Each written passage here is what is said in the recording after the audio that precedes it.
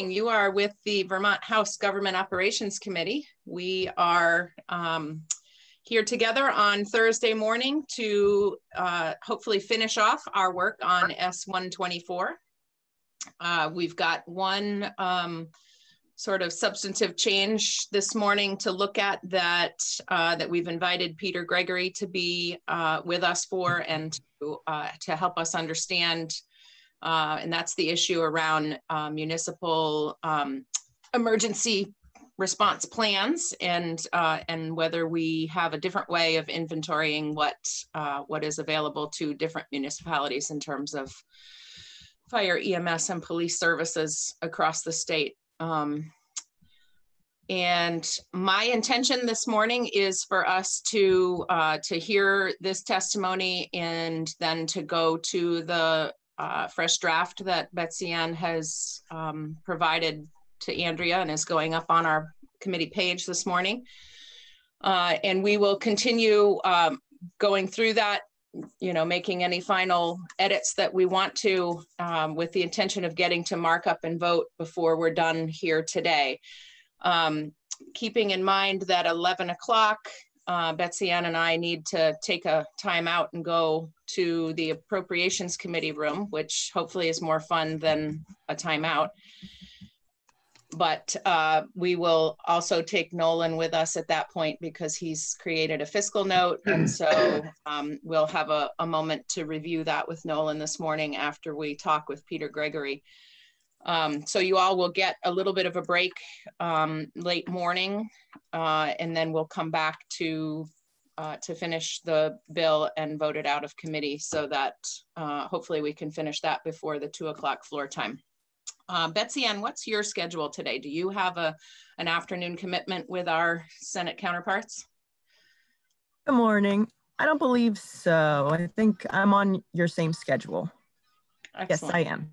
All right. I have no afternoon meeting schedule. Excellent. Thank you. All right. So, Peter Gregory, why don't we invite you to share with us your? Oh, Rob has a question. Go ahead, Rob. Well, it's just so we're. I didn't check the schedule, so we're going to go beyond the 10:30 mark in committee discussion, correct? Obviously. If we need to, yes. Okay, because I have a noon Zoom with the Gov. But so if we can just play it by ear, I'll let you know if that works, Madam Chair. Yeah, I don't think it will take us too much past noon. I think we can probably work with focus and diligence and try to get us out of here by then. That's my hope. If you come all the way over to our side of things, you know, in debate, I'm pretty sure we can boot this out very quickly. Thank you.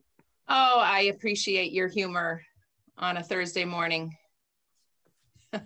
So Peter Gregory, we sent you some potential language and just wanted to hear your response to that and then open up a little bit of committee dialogue about how to accomplish the intent of that section that came over to us from the Senate. And Betsy Ann, did you want to jump in for just a moment here? Thank you. Hey, good morning. Yeah, just so everyone can look at the language that Mr. Gregory will be discussing. I emailed to you a clean copy of draft 3.1, and you can find this language on page 47. Mr. Gregory, it's the same language that I had sent you previously. I just emailed it to you since I had only sent Andrea the docs for posting early this morning when I was getting on, so they might not be online yet. But everyone can look at this language together on page 47 in the attachment that I sent to you in section, what's called now section 32 for regional planning commissions. All right. Good morning. Good morning, Madam Chair, members of the committee. It's great to be with you. Thank you, Betsy Ann, for sending that to me yesterday. Certainly this new section is a little bit, is much better, I think, than the section that came over from the Senate that had some concerns. So This essentially is to task the regional planning commissions with providing an inventory within a time certain period on all the different public safety services that are available within each of the regions. Certainly support that. Regional planning commissions are, doing inventories all the time, so this is right up our bailiwick. We have relationships with most of these emergency services personnel because we staff the local emergency planning committees in most regions of the state. So it would be not a difficult task at all.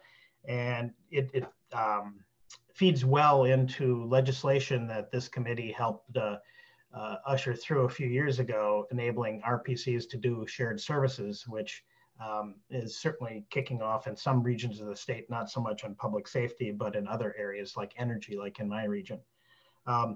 So, I support what you've done. I think we could do a good job. I think the date that you have in the bill could be moved up if you are so inclined. I think you have it at 2024. I think it could be done easily 2 years sooner. I think this is a topic that is very important for financial reasons for our communities, but also level of service. So I think the sooner we can get this done and provide information to the communities on what's out there, where they may be able to work together, I think is a good goal. So I would suggest, if you're so inclined to agree, to move that up a couple of years. I don't think it's that big a task, and I would like to provide that information to our communities and ultimately the citizens who are well served by good services. Excellent, thank you. Questions from committee members? Yes, Jim. Yeah, thank you, Madam Chair. Thank you, Peter, for joining us. Appreciate the comment about the requirement date. I'm wondering if you share any of this information currently with the Department of Public Safety, and whether you should, if we want a kind of a state collecting point as well. I don't believe we currently do, because we don't really have a thorough, inclusive inventory of this information. I think sharing it with public safety would be a good thing. This would be an inventory that would need to be kept current, because mutual aid agreements change, services change. So yeah, I think sharing it would be appropriate, because we have a strong relationship with Vermont Emergency Management. We do receive some federal funding through them to do emergency planning.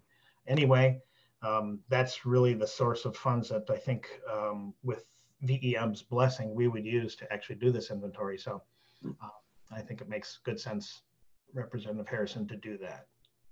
Great. Thank you, Peter. Rob LeClaire. Thank you, Madam Chair. Good morning, Peter. Good morning. So the information that's currently being required in this piece of legislation, do you have most of it readily available now, or is there a fair amount of work to do to get it all from what you've seen? In our region, I think our knowledge and our strong relationships, we could probably pull it together rather quickly. I can't speak for other areas of the state, how up to speed they are. I mean, some regions of the state are quite large, NVDA, 50 some towns, and a lot of different service providers probably. So I think it would vary. So it's hard to say, make a statement that, yeah, we have it all pretty much in hand already. I would say not in most areas, but yes in some. So it would require a fair amount of time and effort on some part, but others maybe are a little more up to date with that information. Is that what you're saying? Yeah, but I wouldn't characterize a fair amount of work as anything that's overly daunting. I think it's really important work, and I appreciate whose ever idea this was to include this section. Okay, thank you very much. All right, any other questions from committee members? All right, so committee, how do you feel about 2022? Am I on mute? Okay, there we go. Now I'm seeing a few reactions. All right, good deal. Looks like if you have an objection on that, please, please weigh in at this moment. All right, so Betsy Ann, it looks like we will pull that date forward. And Peter, I thank you so much for taking a few minutes to be with us this morning. It's nice to see you in Zoom world. I don't think we've seen you since March. That's correct. So thank you for inviting me in and listening to my thoughts on this. And yes, it's very good to see you all as well. Well, we look forward to continuing this work. It's it's important work on behalf of our communities, and we're trying to find a way to get some of that work done without overburdening our small volunteer, largely volunteer select boards and emergency planning commissions. So thank you so much for being with us this morning, and have a great day. We'll see you again soon. Hope so. Thank you so much. Take care. All right. I think that what I'd like to do now is take a few moments to go over the fiscal note that Nolan has created. So Nolan Langweil, thank you for being with us this morning. We should just understand what numbers you came up with, and you know, satisfy ourselves that we understand how you arrived at those numbers, and that we've looked at all possible budget implications. Sure. I haven't sent it yet because I just saw the latest version.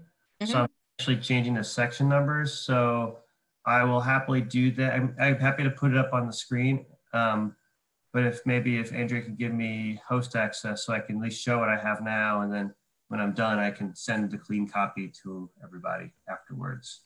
Well, that would be great. There you go. Okay.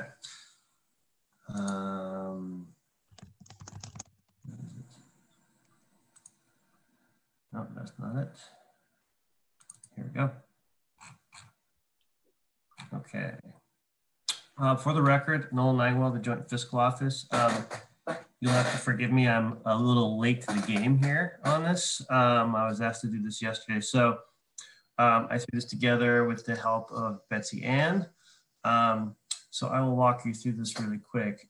In short, there's no major fiscal impacts or appropriations required, but I'll walk you through the sections that I flagged. So section 4, the Senate version of this would have increased the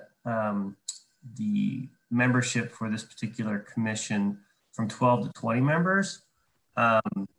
This version increases it from 12 to 24 members and would allow members to receive per diem compensation and reimbursements through 32 VSA 1010, which is the statutory that dictates who gets what. And in short, people, even if you're entitled to it, if you're getting any kind of compensation from your work or anything else, you do not get compensation. So we assume your version has 7 to 9 public members. So I estimated that between 7 and 9 people may claim reimbursements for up to 6 meetings, and that would cost between $5,300 and $6,800 a year. However, the language does say the cost will be covered by monies appropriated to the council. So given the nominal costs, I do not believe that this are any additional appropriations at this time.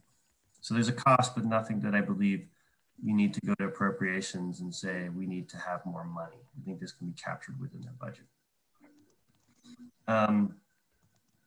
Section 7, I flagged this, not because this is what I heard, but according to Betsy Ann, there was testimony from the council on this particular section around, I think it was certification, where they said that the council believes that this restructure could not be done by July 1, 2021, and we need more staff and money to carry this out. I've been trying to have a back and forth a little bit with folks over at the council to just follow up on this. And we've been playing phone tag. So I'm hoping to sort of tie this up before 11 o'clock. But I had to flag it because when we add things in law or in bills where the agency says that it could cost them money, I flag it. I'm not saying that you need to add more money. I'm just flagging it as a flag. Section 22, I just sort of highlight because anytime we do anything that changes boards, I always just flag it and say, you know, was there any per diems required? And in this case, there really were no per diems required. So there's no appropriations required for this section of the bill.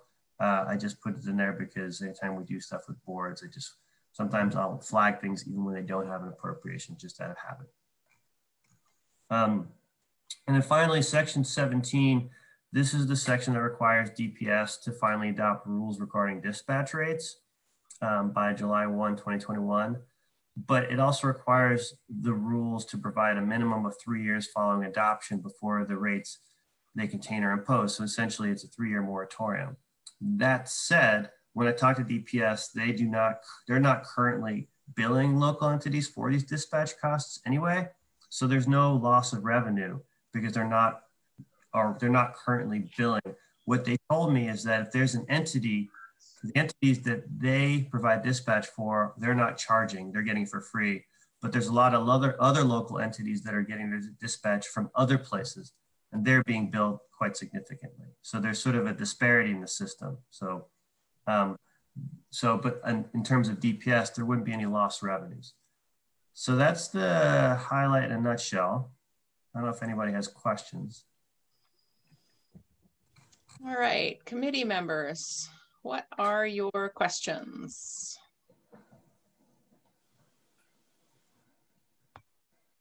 Great. All right, I don't see anybody diving in. I will, like I said, I will clean this up and then I will send it to Andrea to post. Thank you. Betsy Ann, Oh, thank you. Thank you, Nolan. I just wanted to give a heads up under this draft 3.1, the dispatch language would change a bit. This House committee is considering eliminating that or proposing to eliminate the dispatch rulemaking provision and instead have essentially a moratorium until the General Assembly establishes a fee structure. The way that this draft 3.1 is currently set up, and it is in what's now called, scrolling through, section 25, it would allow DPS to continue to charge under current contracts it has. So that was drafted with the understanding that they did have some contracts and were charging. That was based on prior testimony talking about some charges. So if it's accurate that DPS is not charging at all, perhaps the language should be updated then to reflect that if this committee will still pursue its moratorium until there's a fee structure. Okay, I had an email exchange with Rick Hollenbach at DPS who told me that they were not currently charging. Maybe okay. From Thank somebody you. just That's to confirm that.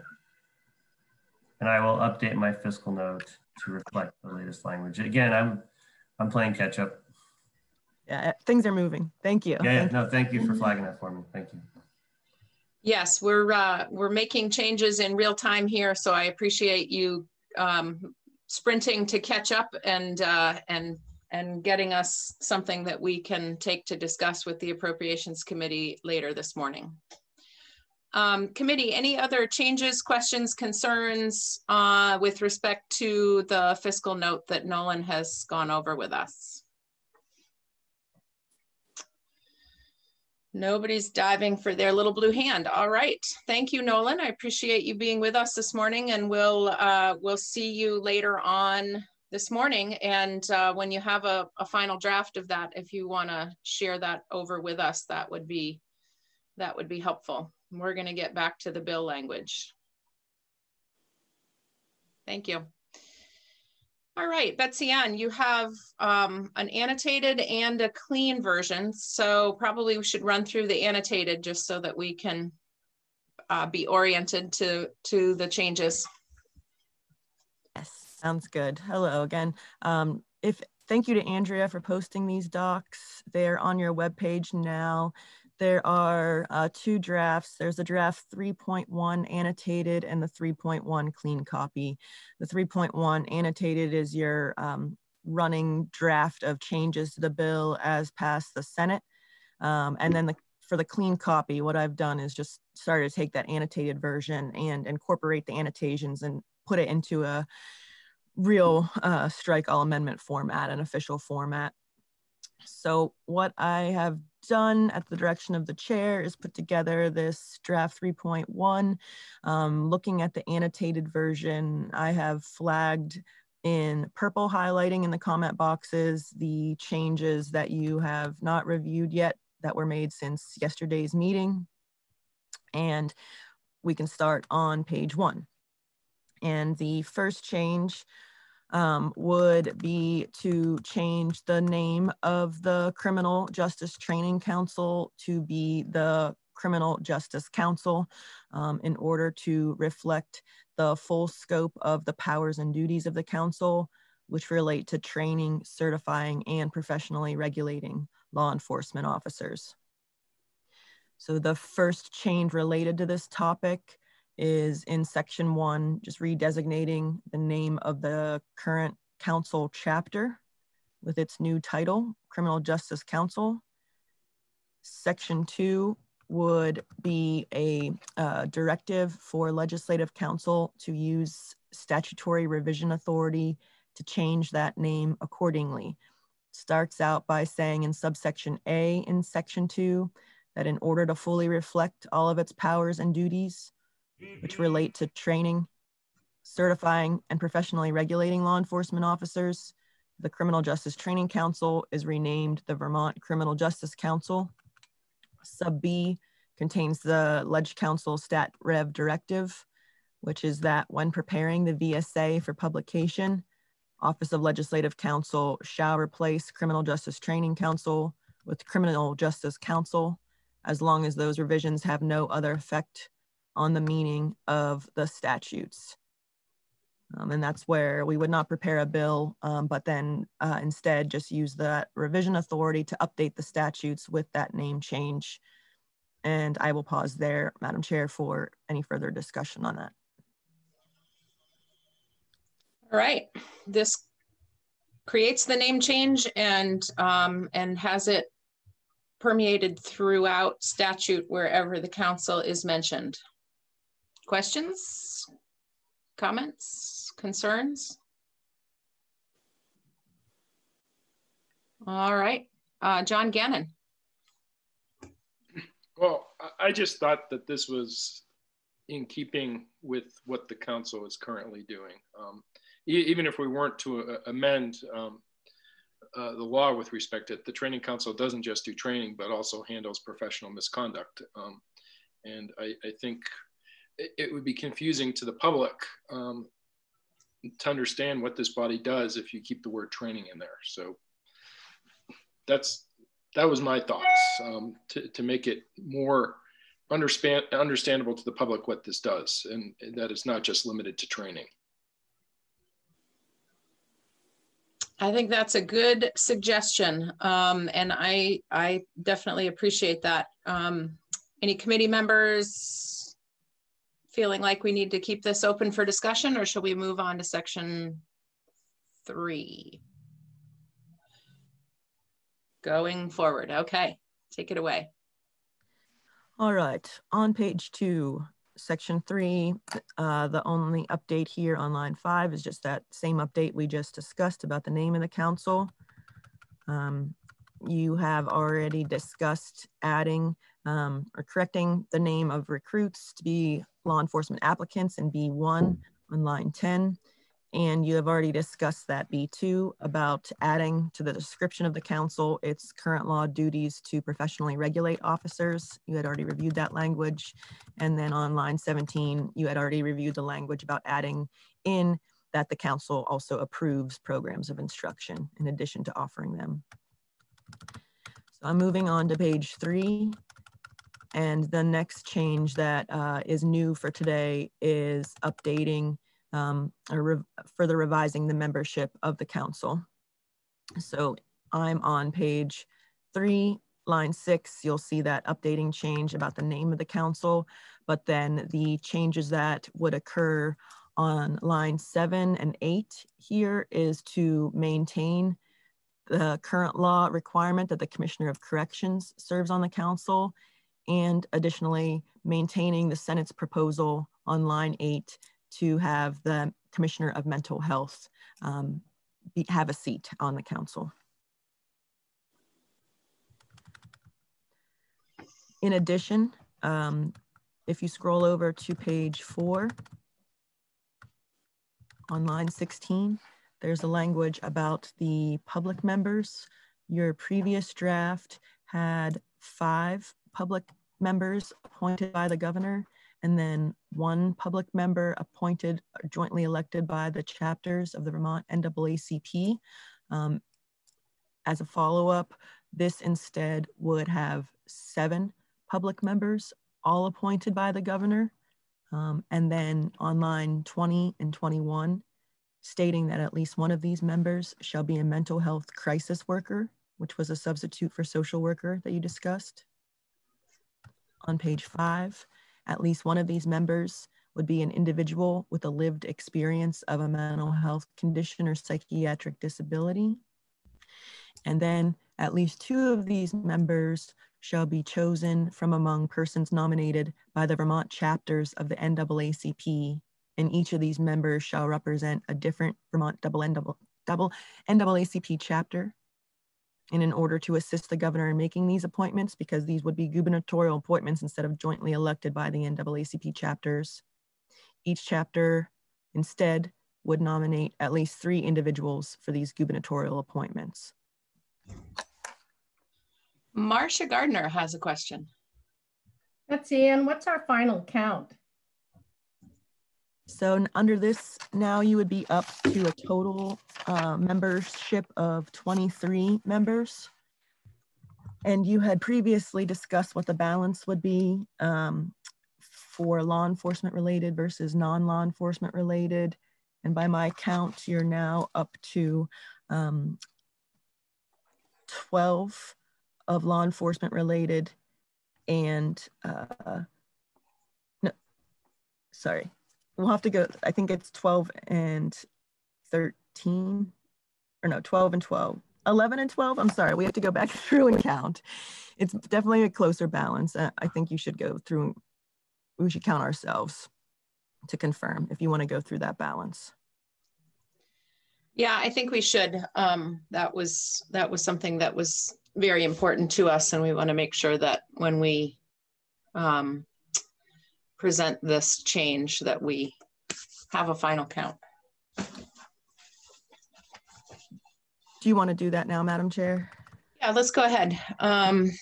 Back up to page 3. Can somebody else keep track of who's in what column? I might know. I'll do it too, but if somebody can double check. Yep, absolutely.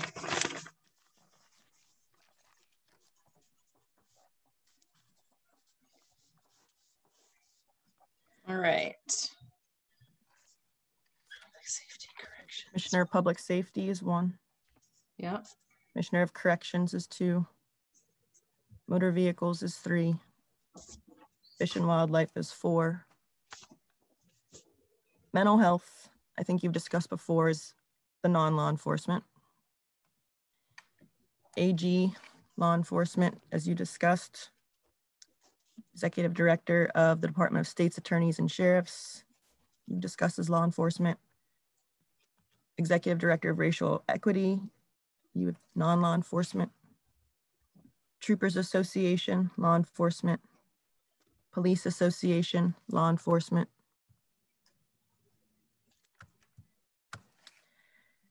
Chiefs of Police Association, law enforcement. Sheriff's Association, law enforcement. Law enforcement officer appointed by VSEA, law enforcement. The LCT, you've discussed as law enforcement. Individual appointed by the Executive Director of the Center for Crime Victim Services, non-law enforcement. individual appointed by Executive Director of Human Rights Commission, non-law enforcement. Individual appointed by Executive Director of the Network Against Domestic and Sexual Violence, non-law enforcement. And then the 7 public members appointed by the governor.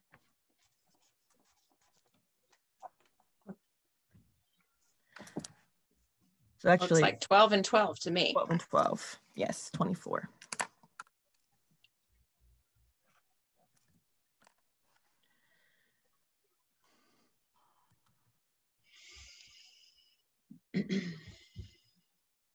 All right, well, let's continue with that unless committee has a question. Jim Harrison. Thank you, Madam Chair.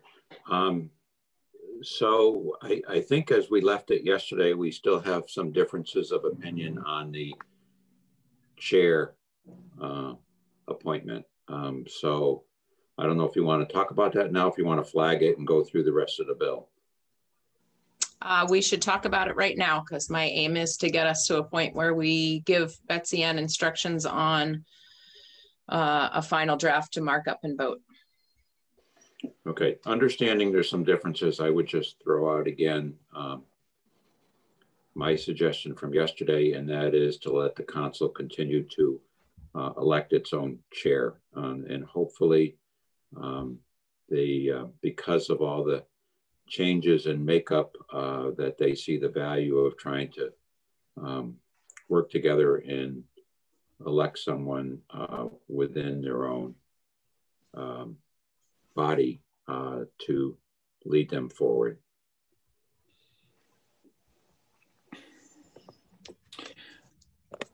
All right, committee discussion, Marcia Gardner. Thank you, Madam Chair. I just wonder what the appearance would be to the public if out of the gate this committee elects a chair who is a member of the law enforcement portion. I wonder if the public would see that as somewhat of a betrayal and look at it as, well, we just gave them lip service with all of these public hearings that we conducted. And I'm wondering if we should stick with the language as it is. Another thought is, having served on a number of committees and councils when I was working for the state, ones that are associated directly with either the governor's office or the administration seem to have more power. Others can languish if they don't have a direct connection to the governor. So I'm thinking maybe we should stick with the language as it is. Thanks, Marcia. JP? I would just renew my preference that the chair be elected by the council.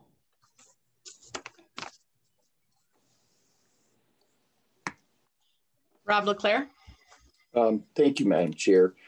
Well, I guess I have several comments about this. One is, I have to say I'm a little concerned about the overall number here. 24 seems to be a very large board, and I'm concerned it could be unwieldy. Secondly, if we're 24 and we're evenly split, I recall us having a conversation around a charter change here not too long ago, that there was concern about an even numbered board. So I'm guessing if that was a concern then, it should be a concern here. And as much as I have the utmost respect for the member from Richmond, I absolutely disagree with the fact that the current language is that you could never have anybody from law enforcement, as I interpret that, ever chair this. And I totally disagree that that should be taken off the table. We have changed the makeup of this group by a dramatic shift here. And I can't imagine anybody would think that we're just gave it lip service when you take a look at the makeup of this board compared to what it was before. So I have some major concerns, and as it stands right now, there's very little about this particular section that I could support. But thank you, Madam Chair. Thanks, Rob. Hal? Thanks, Madam Chair. I agree with the member from Barrie. This is dramatic. And I think what's going on in our state and in our country with regards to law enforcement needs dramatic change.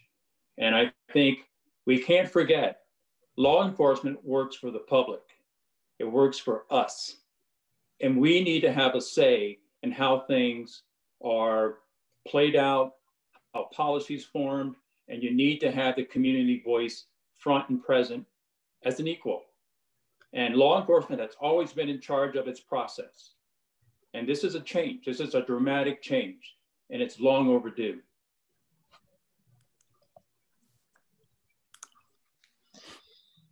Bob Hooper. I think Marcia's points are well taken. This is about optics. I mean, living in Burlington, driving past the encampment 2 or 3 times a day, one of the big issues is whether or not there is the perception of responsibility, as Hal just brought up, for a group of people that work for us, quote unquote, and who are they responsible to? Even city council is now doubting that they have responsibility. So the optics, I think, are very important. And we have put 2 things in place here. Good optics to begin with, and a review process down the road if it doesn't work the way it should. To Rob's point of an equal number of people, I think there's a marked difference between the governance of a citizen group that comes together as opposed to a group that is designed to represent the needs of citizens, which the charter change would have done. All boards don't necessarily have their chair as a non-voting member, so that could be something that this group could decide themselves. I lean towards Marcia's position. Thank you.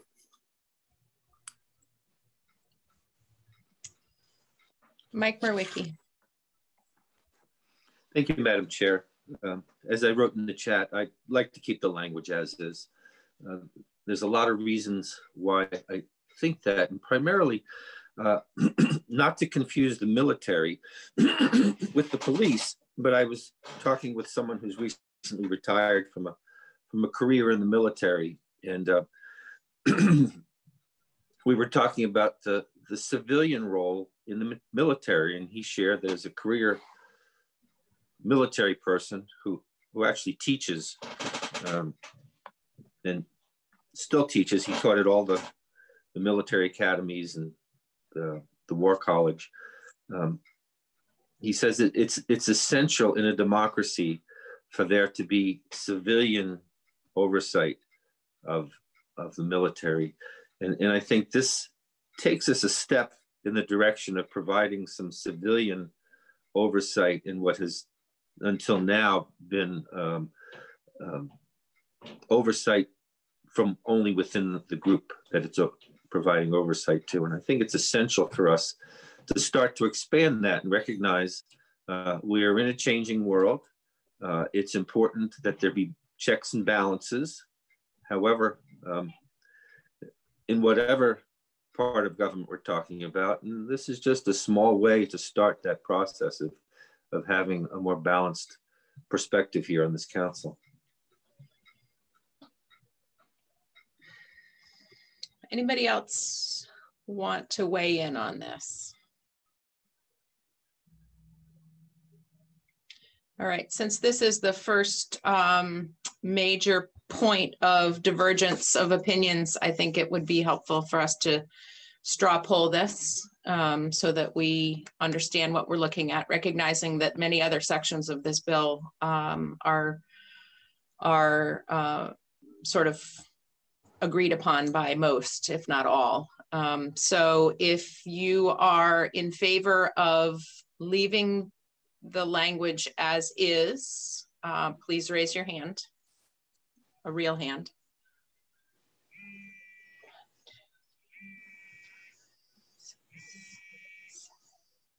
All right, I see 7. And if you are in favor of pursuing one of the proposed changes, we had a couple different ideas thrown out over the last day or two. Please raise your hand. Sorry, I'm not raising my hand. That's okay, Madam Chair. You can vote twice. I'm going to show you how to do it, but then I'm not going to count my hand. So that looks like a 7-4. All right.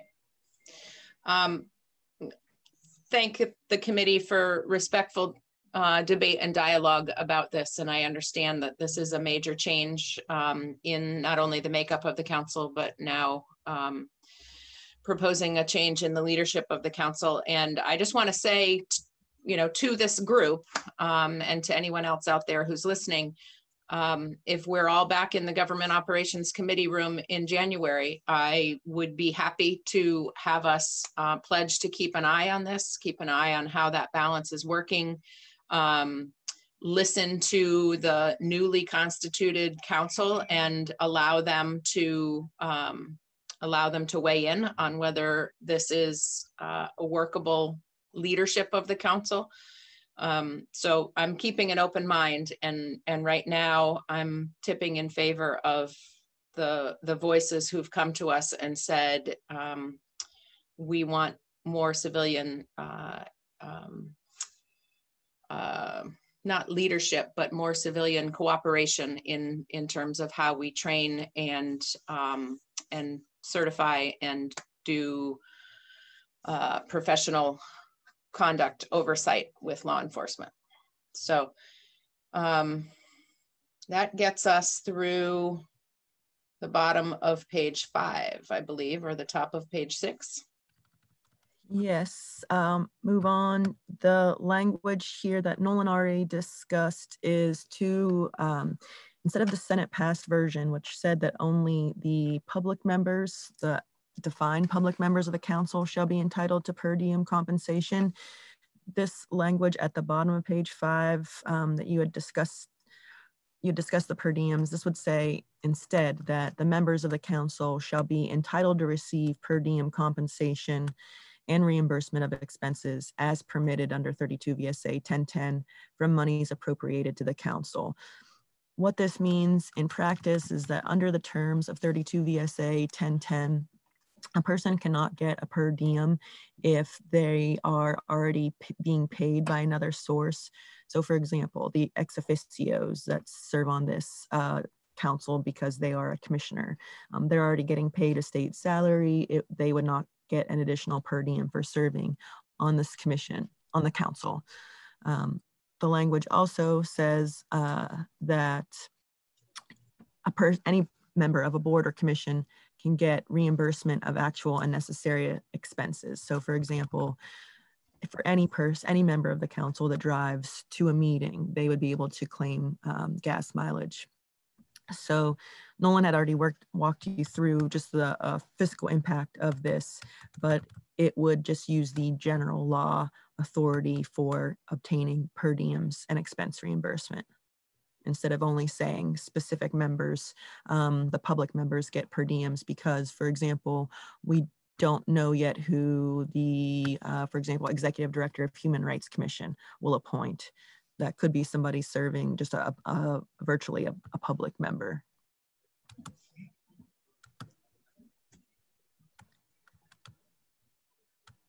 Okay there? Yep. Okay.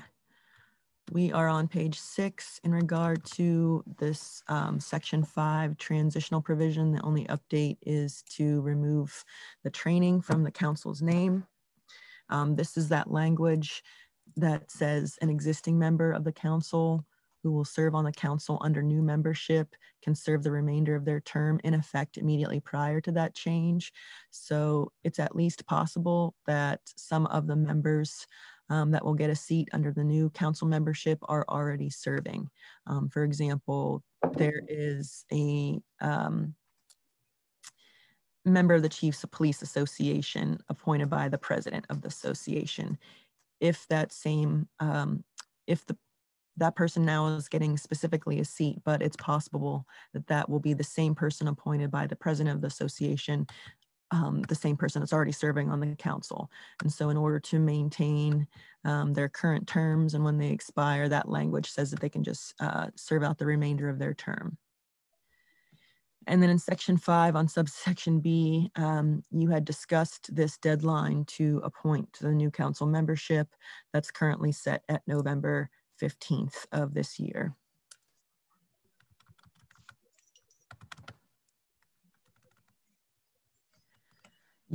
I'm moving on to section 6. Just a reminder, this is the requirement for the council to make changes in its training structure. In subsection A, there was the language you already reviewed about the council being required to adopt rules to identify and implement alternate routes to certification, aside from training provided at the academy. No change there discussed from the language as passed Senate. Top of page 7 is that language you already reviewed, that the council has to offer courses of instruction for officers in different areas of the state and strive to offer non-overnight courses whenever possible. Jim Harrison has a question. Sorry. So can I take it that we're sticking with the November 15th on the new membership of the council, even in spite of the short time frame and a lot of other things going around? Yeah, we did have a committee discussion about that yesterday, and I'm happy to open that up for discussion again today. I think the intention with leaving the November deadline is that we have a lot of tasks that this bill is asking the council to achieve, and that we wanted the new membership to be a part of some of the reports back that are contemplated later in the bill. Yeah, I understand and I appreciate that. I think there's going to be a rush. It's like pulling names out of a hat in a month and a half to do that. So I would encourage us to think about postponing that to January 1st or something. I just, even later in December, I just think we're rushing that, but I may be a minority of one, which it is what it is. So. Other committee discussion on the timeline? Madam Chair. Yes. Do you have a little blue hand, or do you want to raise your actual hand? Go ahead, Bob. Actual hand up. I couldn't find my blue one. I have too many things open on the screen. So this would be an absolute cutoff date by which all members would need to be appointed. But if people are appointed earlier, there would be no prohibition once the law is signed to them taking part in all decisions that are made, right? This is a drop dead date for. That's a good question. Betsy Ann, how does that work? As currently drafted, the effective date of the new membership is also November 15th. That effective date is at the end of the bill. So as it's currently constructed, the new membership would begin on November 15th. Yeah, that's kind of an issue. I agree that we should have as much participation as early as possible. So either that would need to be bifurcated or stick with early, in my opinion. Well, the council in an ordinary time would meet at least quarterly, and I understand that they have been meeting more like monthly in recent times. And so I don't know how many meetings they already have scheduled between now and November 15th. Just throw that out as a point of context. Warren. Let's see. Yes, I basically am in agreement with Jim. I think November 15th is just so tight that the concept of drawing names out of a hat sort of rings true with me. And I would think if we put it at the end of the year, that would be at least a little bit of breathing room. We've got so much going on between now and November 15th.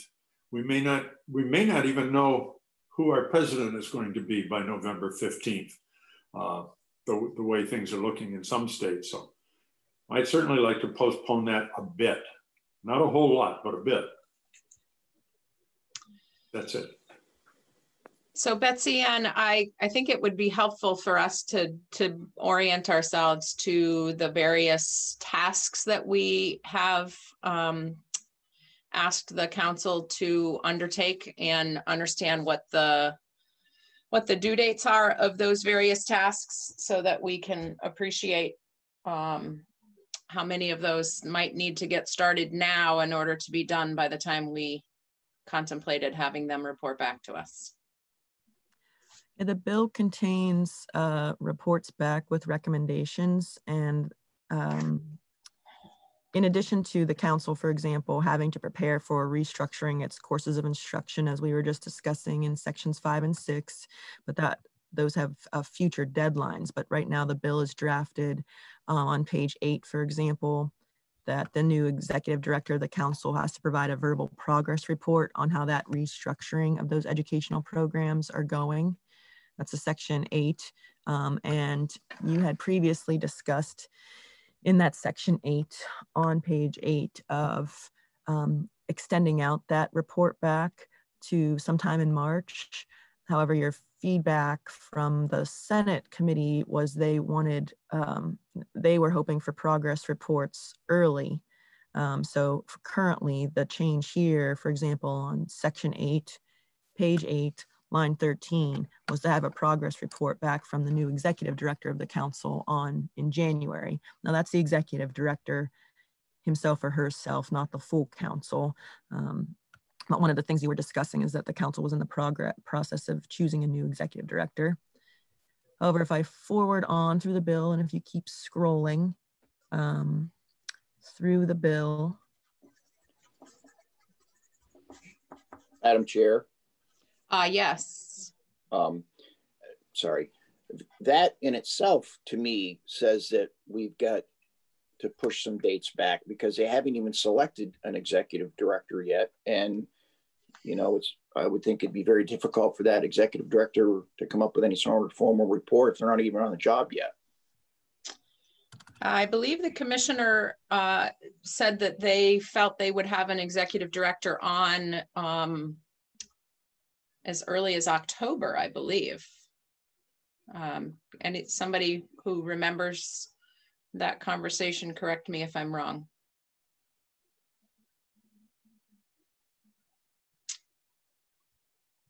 All right, nobody's jumping in with fresh. I could say you're wrong, but I'm totally guessing.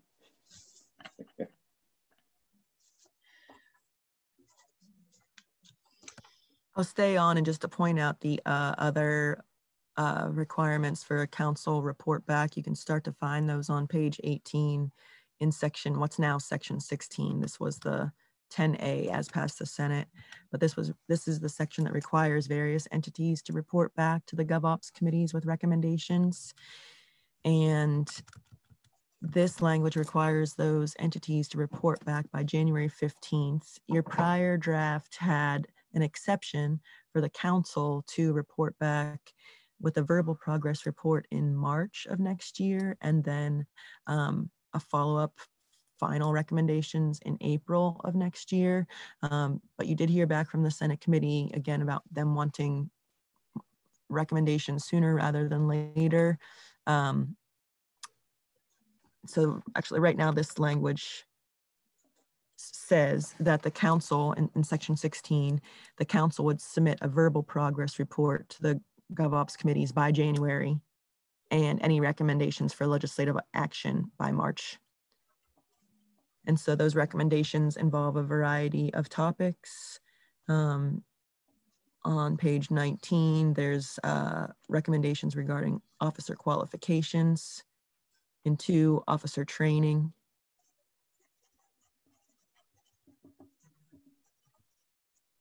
And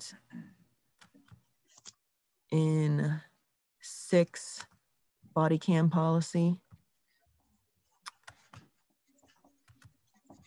And in 7, the military equipment recommendation.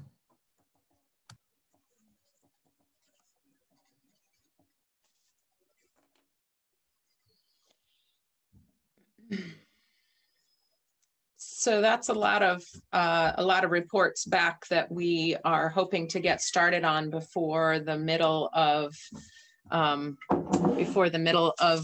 next legislative session. And you know, I guess I would say that if we indeed want the newly constituted council to be to be taking part in those, we want them to be appointed as soon as possible, so that they can begin having meetings on some of these really important issues. So Rob, your hand is up. You have something else on that? Sorry, Madam Chair. No, I didn't put it down. I'm sorry. You must be getting tired because it's been up there for a few minutes. Well, I always want to participate. I appreciate that about you.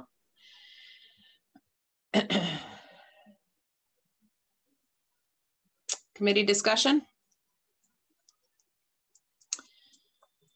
As Betsy Ann made note, and just to lay this all out there for full disclosure on how we're deliberating on this, we have a very tight timeline with the budget train leaving the station by the end of next week, which means that if we find policy bills to be important, we need to have them moving in time with getting them across the line when the budget is passed and when we finally adjourn this 2020 marathon session. And so to that end, we have been trying to keep track of the changes the Senate makes to our bills that they are working on, and they are keeping track of the changes that we make to their bills that we're working on. And this feedback that we got initially from the Senate committee after they looked at our, I think it was draft 2.1, is that right, Betsy Ann? Yeah. The feedback from them was that they wanted these report backs at least to be verbally presented to us in January and during the legislative session next year. So to me, that necessitates that we try to get this council reconstituted as soon as possible. Jim. Question for Betsy Ann. Given the tight timeline, what happens if the governor or other bodies miss that deadline and a position's not appointed? I think that the council would be its full membership as it's supposed to be with that number of seats. And so I'll take a look at there, see if I can see any special quorum language. But if there's no special quorum language in their statute, then the standard quorum requirements is a majority of the full number. And one sec. Actually, the council, I'm looking at 20 VSA 2354. It says the council shall adopt rules as to quorum.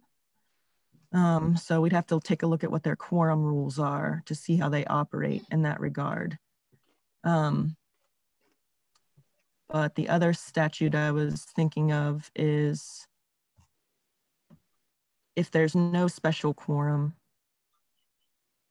it's in Title I. I'm pulling it up to state it specifically.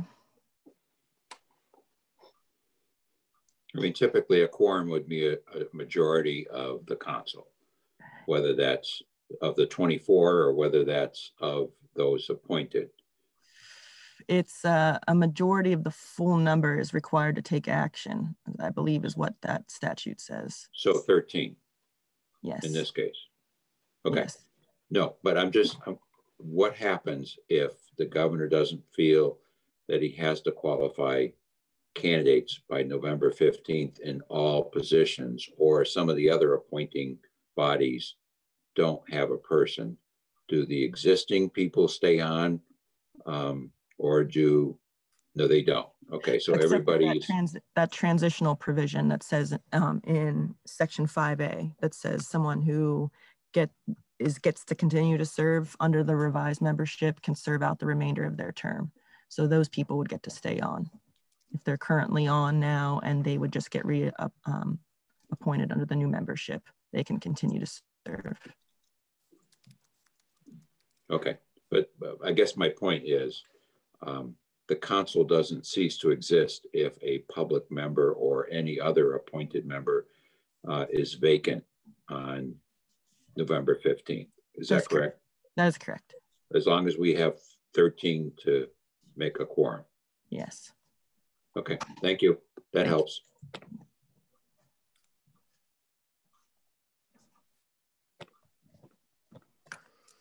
Any other committee discussion on this?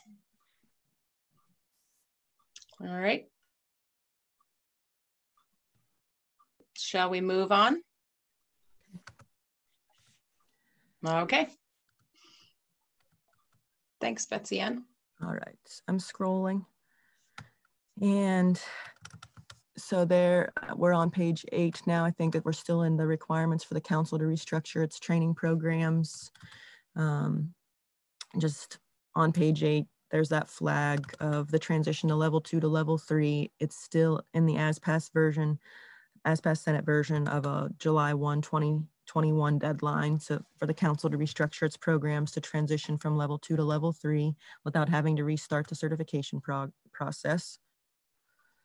But moving on to section 8. This is the report back that we had discussed about the new executive director of the council providing a verbal progress report to the GovOps committees by January 15th. Under A1, it's planned to replace some of its overnight law enforcement training required at the police academy, and just adding in on lines 19 and 20 with specificity, including its 16-week residential basic training with all non-overnight training and training in other areas of the state. Including its 16 residential basic training was to emphasize, I think that's, according to the council testimony, I believe that's the only overnight training that the council requires at this time. Is the 16-week residential basic training. So just specifying that that's what the report would need to specifically address. And then I just noticed when looking at the language, whether they have to have a plan to replace their overnight training with, as the Senate passed version was, with non-overnight training in other areas of the state. And I didn't know if that was the requirement or what the General Assembly would be wanting them to actually have to replace their overnights with non-overnight in other areas, because it seems at least possible that they could allow their basic training to continue at the academy, but maybe not all parts of it have to be overnight, for example. So if that was, if it was the intent to allow them to consider replacing overnight training with non-overnight training, and it may be in other areas of the state, that language was added on line 20. Does that reflect what you're wanting them to address? John Gannon has his hand up on that topic. John? Thank you. I know that the academy class that recently graduated that took part in the midst of the COVID-19 state of emergency, that part of their training became virtual. Is that captured here, Betsy Ann, that virtual training could be conducted instead of in-person training, either at the academy or at another location in the state? I don't think the language clearly captures that. So if you did want to require them to think about that, you could do two things. On page 7, In lines 2 and 3, you could, this is the statutory requirement for them to strive to offer non-overnight courses whenever possible. You could add to statute there a reference to strive to offer remote courses also, if you wanted to add that language there. And then in their section 8 report back, you can have them specifically address remote training.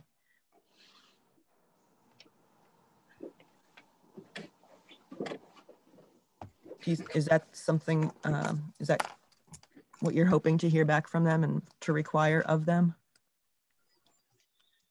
Oh, I think it makes sense. Yeah, go ahead, John. Well, I think to encourage, that as many people as possible can get through the 16-week course or other training, for the council to consider all forms of training, whether it's in person or remote, would be important. I mean, obviously there's some forms of training, such as, use of force that probably needs to be in person. There may be other parts of the training that don't need to be in person. And to make it as flexible as possible so that single parents, people who live in, parts of the state that are not near the academy or other, large locations can participate, I think it's important. Rob? Thank you, Madam Chair. I agree with the intent from the member from Wilmington. There just a part of it though feels a little too prescriptive. It seems like that we're kind of micromanaging here, where those feel like the kind of decisions that the council would be making. But I do agree with the intent that we've got to make it as accessible as possible, but it just feels a little prescriptive to me.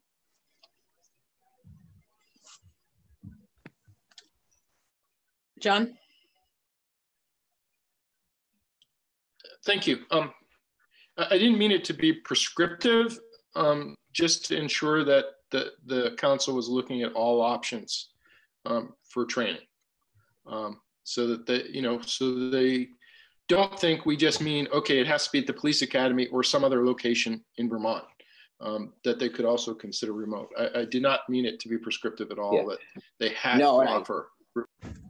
And I do agree with the intent, John, and maybe prescriptive wasn't the right word. I'm just, is there anything in this language that would prevent them from using that as an option for the training as it stands now?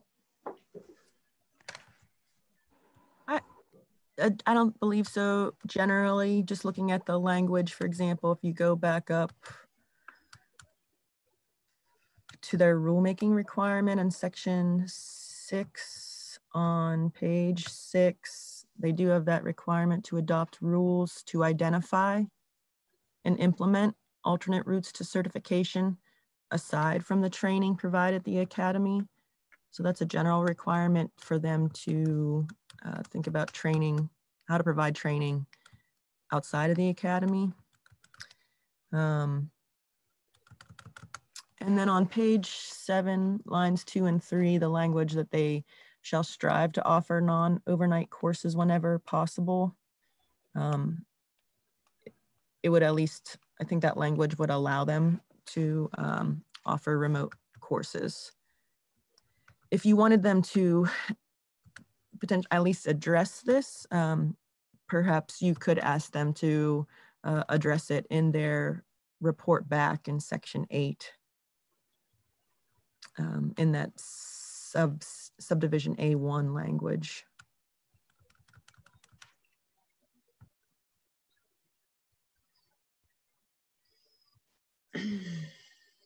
John, go ahead.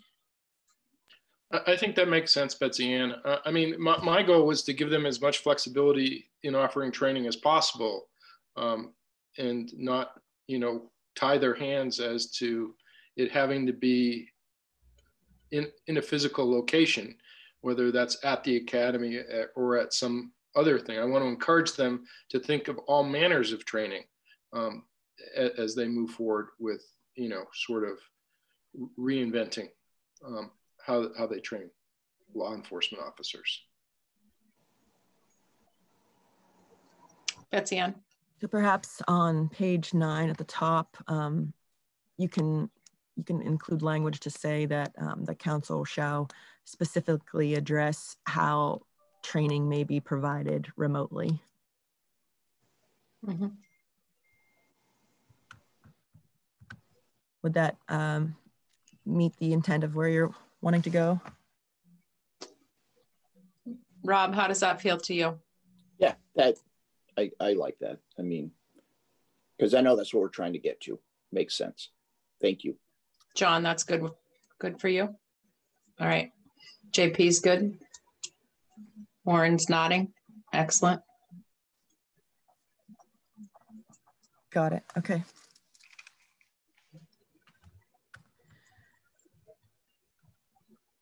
So just a reminder on page 9, starting on line 6, there's the language as passed Senate that there's that rulemaking deadline of July 1, 2023 for them to adopt the rules that identify and implement the alternate routes to certification. Section 9 gets to that language about the council services being contingent on an agency's compliance with either the roadside stop data collection or the requirement to adopt, follow, or enforce any policy required under this chapter. There are a couple of them. And then you had already discussed the language on line 17 through 19 that also they would have to be in compliance with the current law requirement to report to the AG any law enforcement interaction in a mental health crisis that results in death or serious bodily injuries.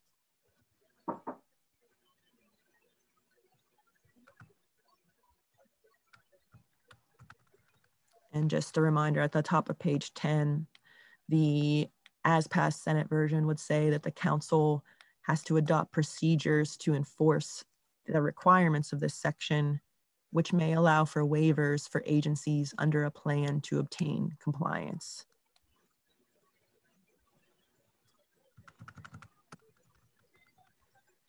I'll just keep moving on unless you want to stop me. On page 10, section 10, here's that language in the as passed Senate version that there's nothing in the chapter prohibiting one agency providing additional training to its officers where no certification is requested or required, and language in B allowing an executive direct officer of one agency to seek certification from the council for any in-service training that that agency provides to officers of his or her own agency or another agency or both. This has been discussed before. It was in S.124. It's essentially a technical update because it's the law catching up with current practice. This is already happening where one agency can get certified to provide training to other officers of another agency. Questions on that? All right. Section 11 is that language requiring a agency that is considering hiring an officer to have to reach out to the officer's current or former agency. So this is already a requirement for a potential hiring agency to contact an officer's former agency if an officer is no longer employed at an agency to find out its reason why the officer is no longer employed there. The as passed Senate version would add on to that a potential hiring agency would also have to contact the officer's current agency if the officer is still employed at an agency.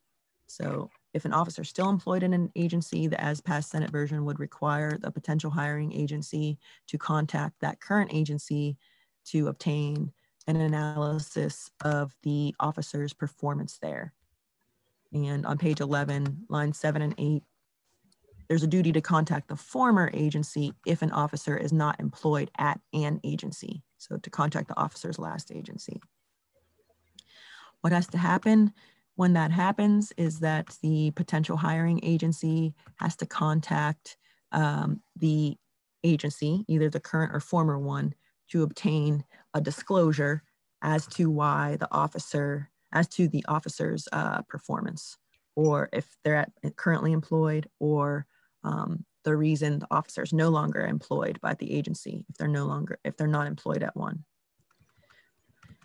As under current law, an officer who refuses to execute the written waiver that's required to get this analysis cannot be hired by the potential hiring agency. That's the current law as it applies now to the duty to contact a former agency.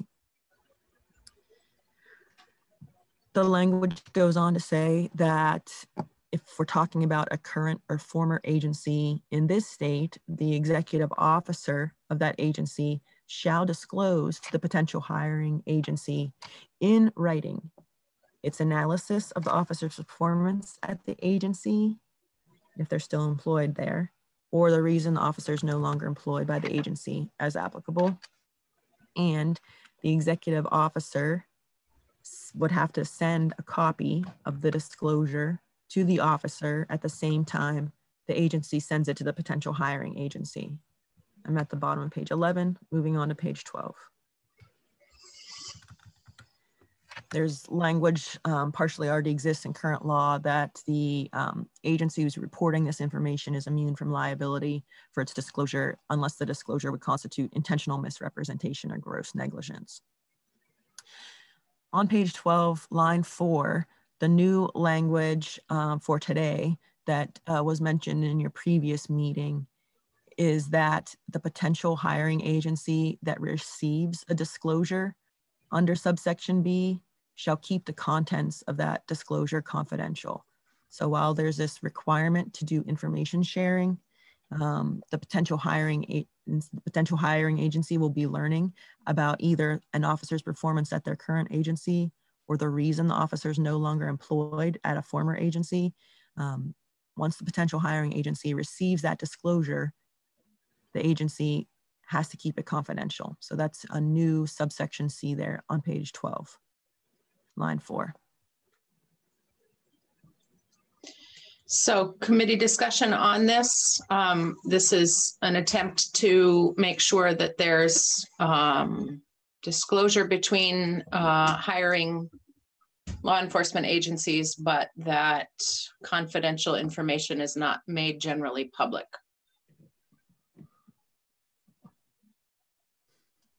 All right, nobody's diving for their hand. So you already reviewed on page 12, line 6, what's now subsection D. This was the language you reviewed on the 15th, that a collective bargaining agreement between an agency, and I previously had an officer, but a CBA is not between an agency and an officer. It's between an agency and either the exclusive representative or bargaining agency of the officers.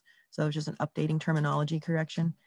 But a CBA cannot include a prohibition on the exchange of information between the employing agency and another agency about the officer's performance at the employing agency. So this was the language you had already discussed to say that moving forward, CBAs can't prohibit this exchange of information.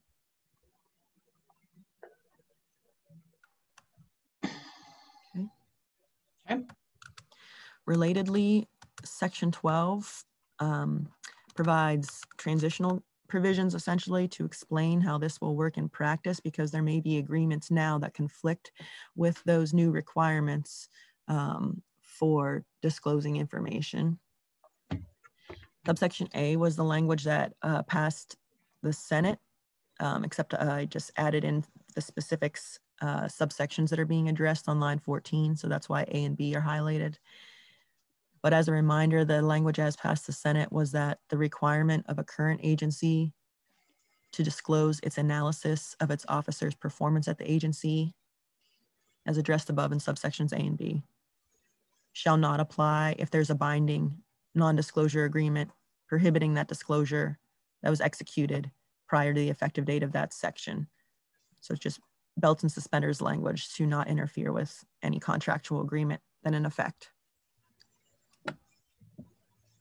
Subsection B, you already reviewed it on the 15th, but I just updated the new subsection designation. It was C there instead of D, so I just flagged that. But this is saying that the provisions in subsection D above in section 11 that prohibit a collective bargaining agreement from including a prohibition on the exchange of info between agencies about the performance of an officer shall not apply to any CBA that took effect prior to the effective date of that section, but shall apply upon the expiration or termination of such an agreement and apply to any CBA that takes effect on and after the effective date of this section.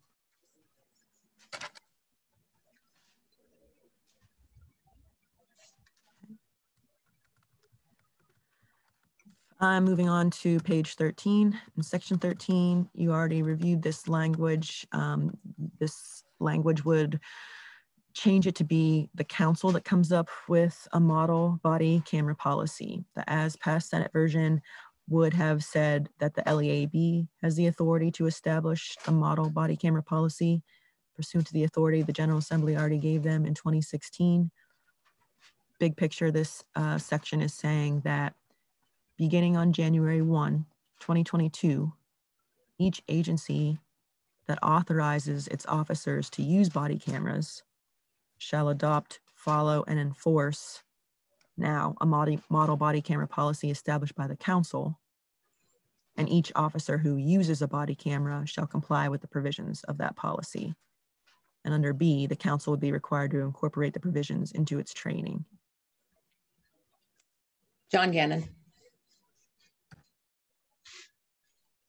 Thank you.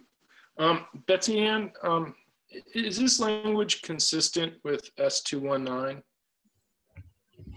So S.124, there was, I had flagged it in the prior draft. I was getting rid of some of my notes in here because it was looking so cluttered. Right. But, in S.219, you did have, I believe in section 7, the requirement for all Department of Public Safety law enforcement officers to use body cameras. And the language in your section 1 provided that the General Assembly was committing to reviewing the standards for model body camera policy use before that DPS requirement took effect, which I think is October 1, 2020. So as it currently stands right now, if that DPS requirement to use body cams is the effective date of that is not extended beyond October 1st, there's currently not a requirement for that use to be in accordance with any specific policy. Although I think DPS is looking at a body camera policy, but I don't know the status of that.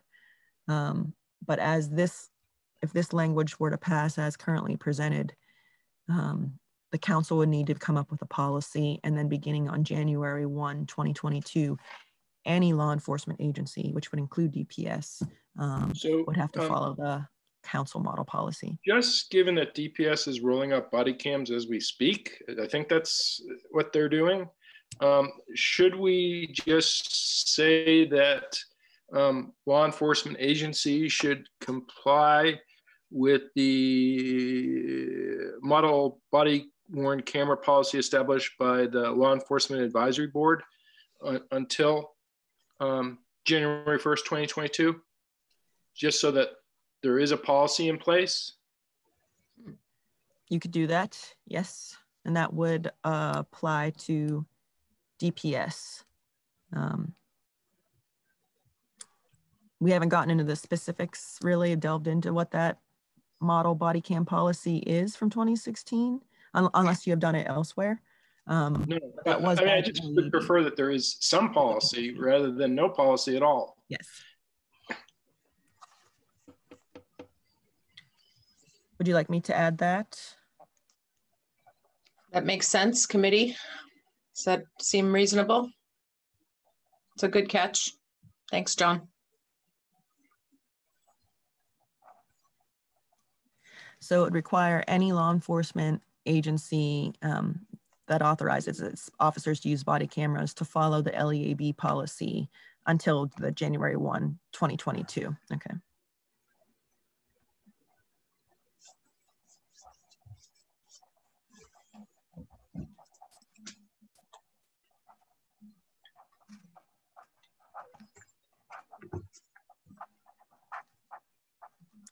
Got it.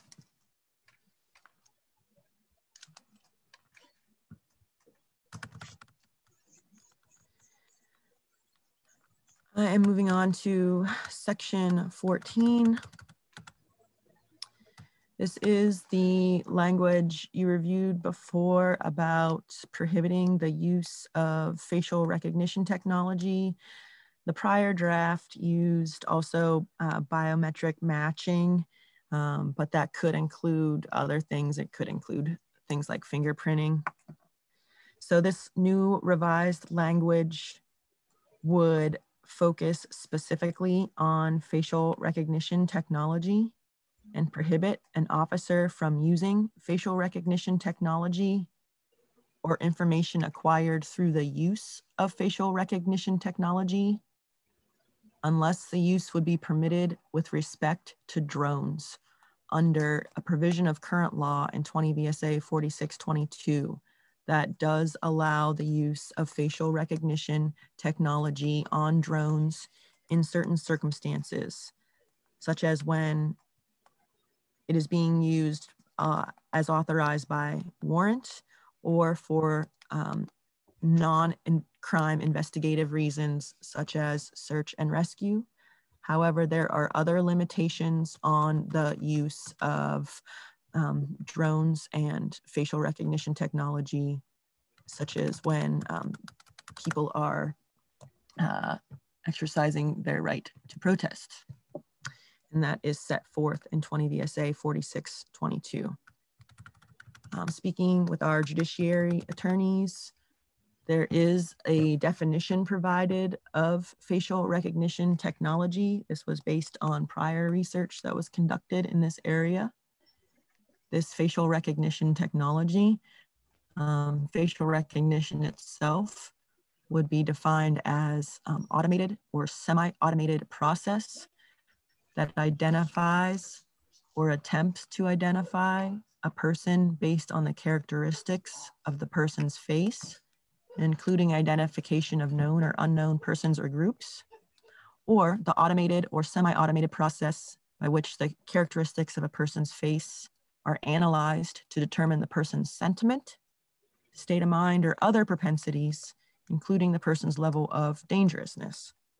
And then facial recognition technology would mean computer software or application that performs facial recognition.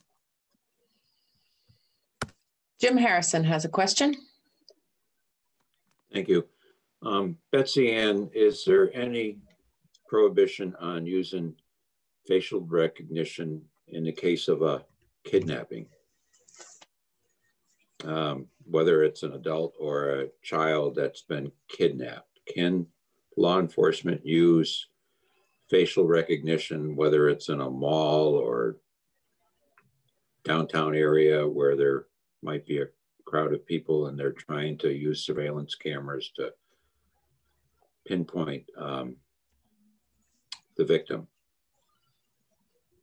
As currently written, this would only allow that facial recognition technology if it is being used on a drone as authorized under the drone law.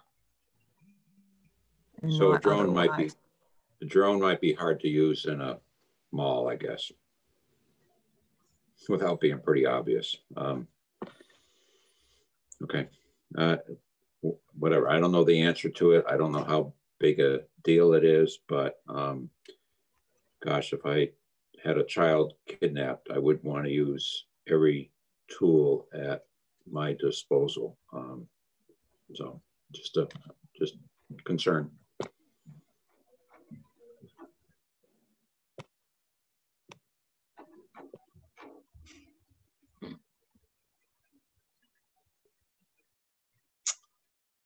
Any other committee questions before we move on? Committee discussion on that?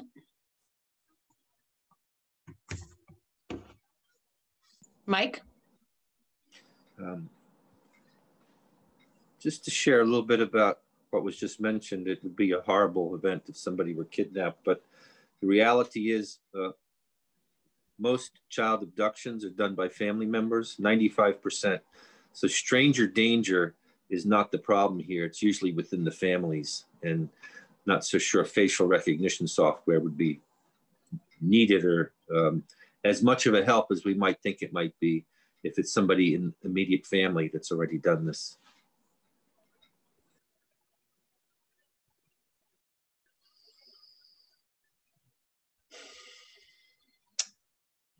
All right, I think we are ready to move on.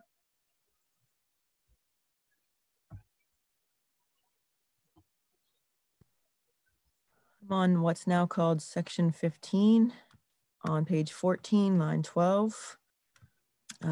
Just one change is on line 12 is eliminating training from the council's title.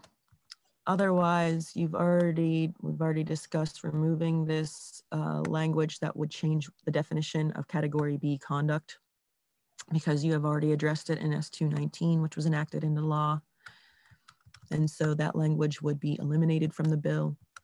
And on page 16, you'd move on to the topic of when agencies have to report alleged unprofessional conduct to the council. And in regard to category B conduct, which is essentially professional misconduct and includes a defined list, the language at the top of page 17 is that the agency has to report that allegation to the council when it's a credible complaint against an officer, which would be a change from the current law, which is the agency would have to report it to the council if it's deemed credible by the executive officer after the agency already goes through its whole valid investigative process.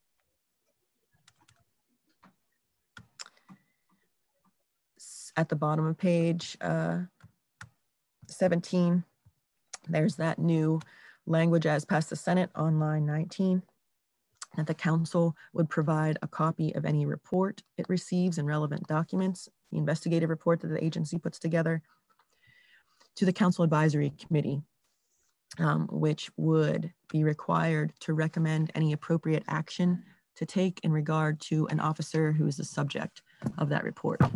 The council advisory committee is a 5-member entity appointed by the governor, with 4 members who don't have a law enforcement connection and 1 retired law enforcement officer.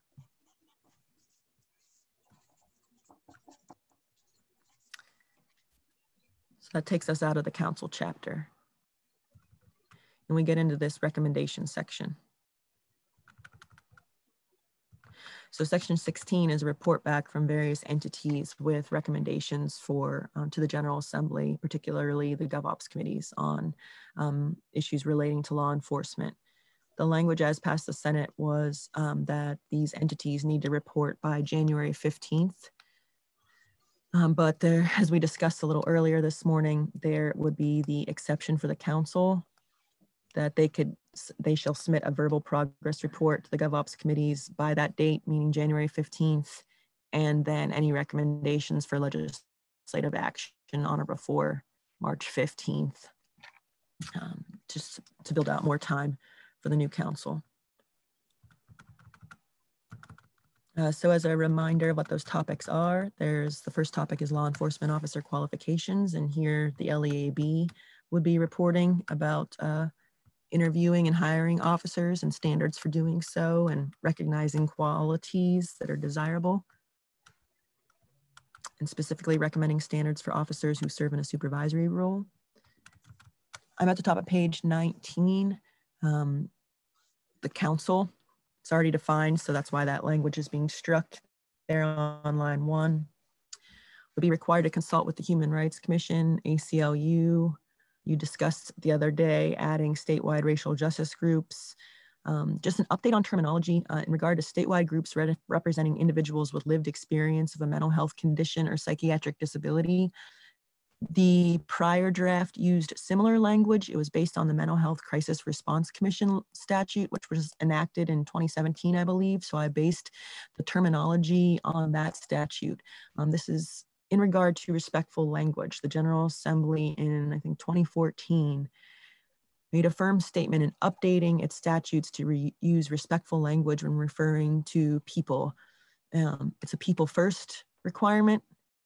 we're talking about individuals. And then if a person has a disability, you refer to a person with a disability. The language that is just updating is to reflect the most recent terminology that I understand people in the peer community would like to use when referring to themselves.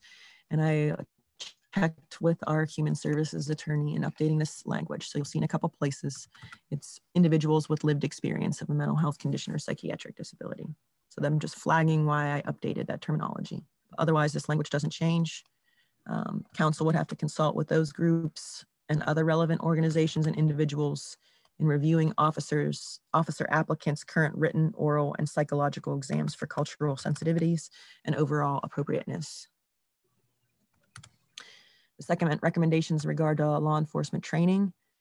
The council here would have to consult with the racial disparities in the criminal and juvenile justice system advisory panel, the Human Rights Commission, ACLU, statewide racial justice groups, statewide groups representing individuals with lived experience of a mental health condition or psychiatric disability, and other relevant stakeholders shall review the current requirements for basic and annual in-service training in order to determine whether appropriate training is provided in the areas of cultural awareness, implicit bias, de-escalation, and recognition of and appropriately responding to individuals with a mental health condition. I'm just gonna add health in there because I think that's the appropriate term on line 17.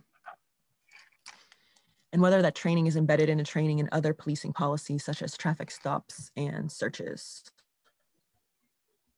And then it goes on to say, after considering that analysis and in reviewing the current training requirements and how that training is used in practice, the council would recommend any amendments to that statutorily required training that might not be necessary for all officers. Because statute does control some of the training that must be obtained, and in some cases, the number of hours. Page 20, line 3, the council, LEAB, and DPS would have to consult with the VLCT and other interested stakeholders to determine whether, now two things, the council should be reestablished within a state agency or other oversight entity, and whether there should be more flexibility in the residential and field training required of law enforcement applicants, including whether applicants should be able to satisfy some aspects of basic training through experiential learning, specifically eliminating the language on lines 8 and 9 about whether the police academy should be relocated to a different area of the state. And you had reviewed that the other day.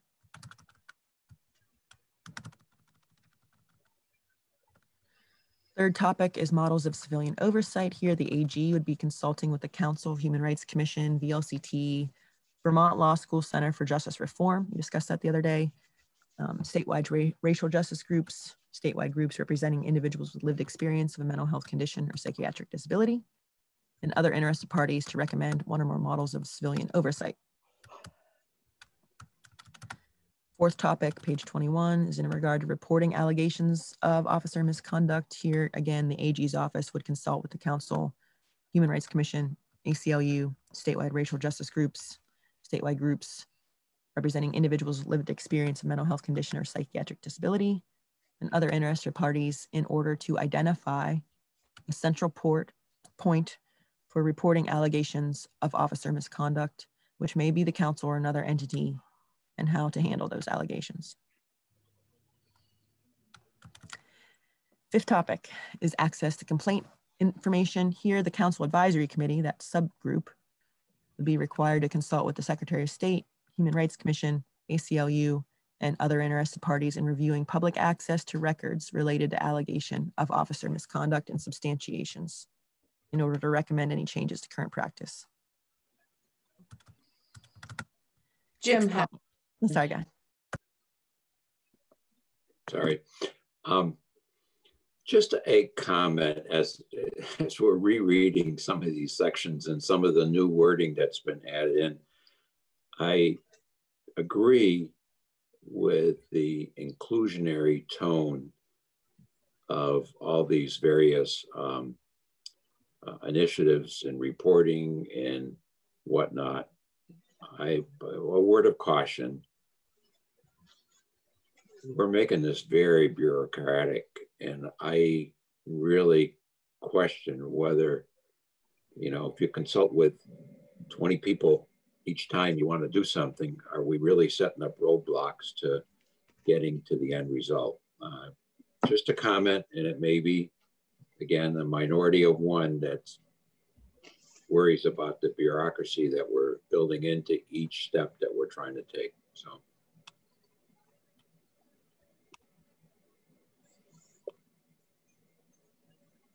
Committee discussion?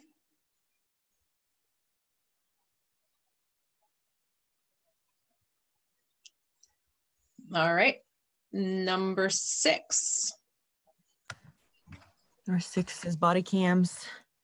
We've discussed the substitution of the council being required to recommend a model body camera policy for use by agencies and officers. If you're going to have that new section requiring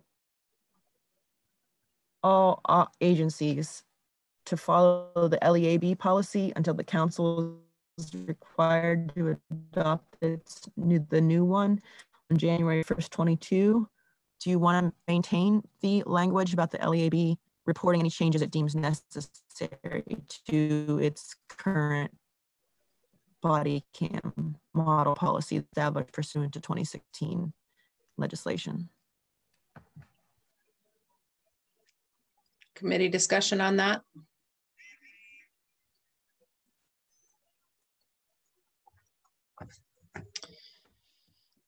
And John, do you have a thought? Go ahead.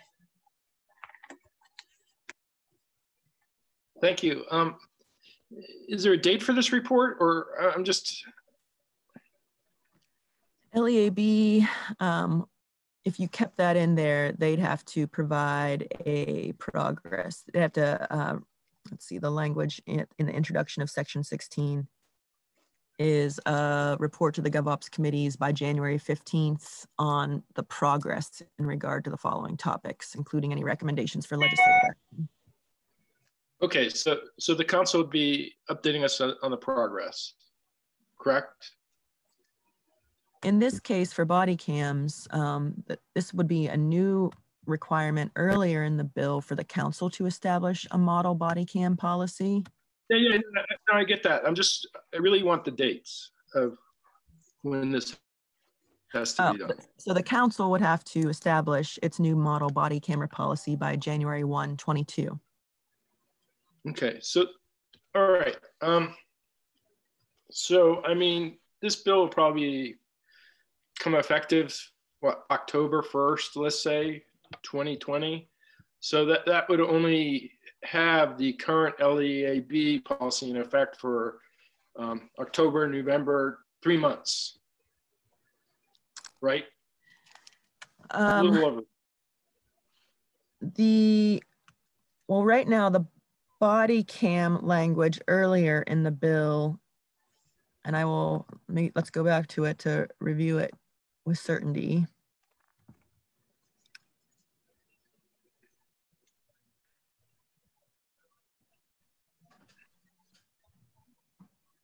That is on page 13, section 13. It says essentially beginning January 1, 2022.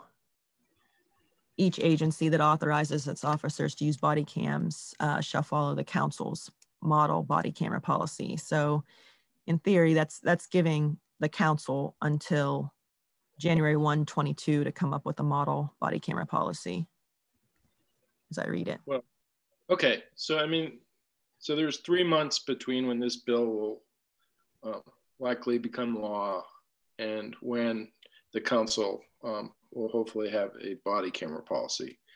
So, I mean, for me, there's a lot of reports in this, so I'm not sure the LEAB needs to come back to us in the next 3 months with respect to any changes they make, given that we're going to hopefully have a new policy in January. But that's just my thoughts. Did you say January 22? Yes. I take all that back. Year. No, I take the year and 3 months. Big mistake. Sorry. Forget what I said.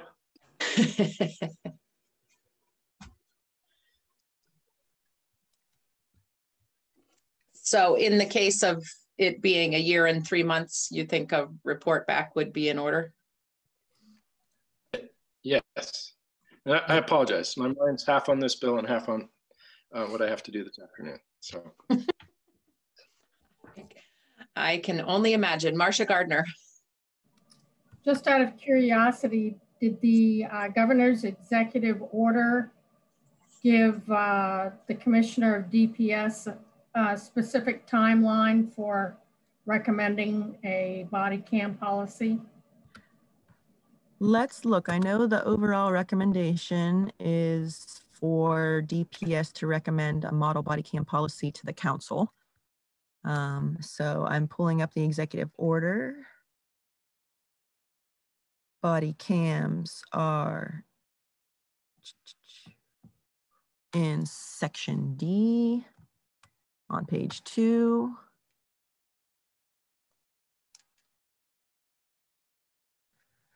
It doesn't give a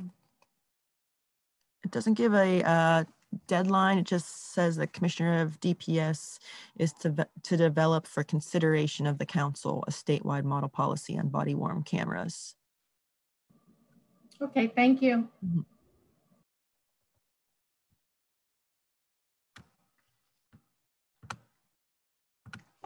Go ahead, John. So I think actually our language now is more consistent with the executive order because we're asking the council to develop the policy. I think that's good. So I guess the issue, like you had discussed earlier, that you're contending with is that DPS is going to be required to have body cams for all of its officers. And you had already discussed earlier in the bill saying any agency that uses a body cam shall follow the LEABs until the council's deadline to have one on January 1, 2022. And so the lingering question, am I hearing where the discussion is going, is that you would want to maintain the requirement for the LEAB to report any changes it deems necessary to its current model body cam policy that it established pursuant to the 2016 requirement? I believe so. Committee members want to ask any questions about that, express yay or nay?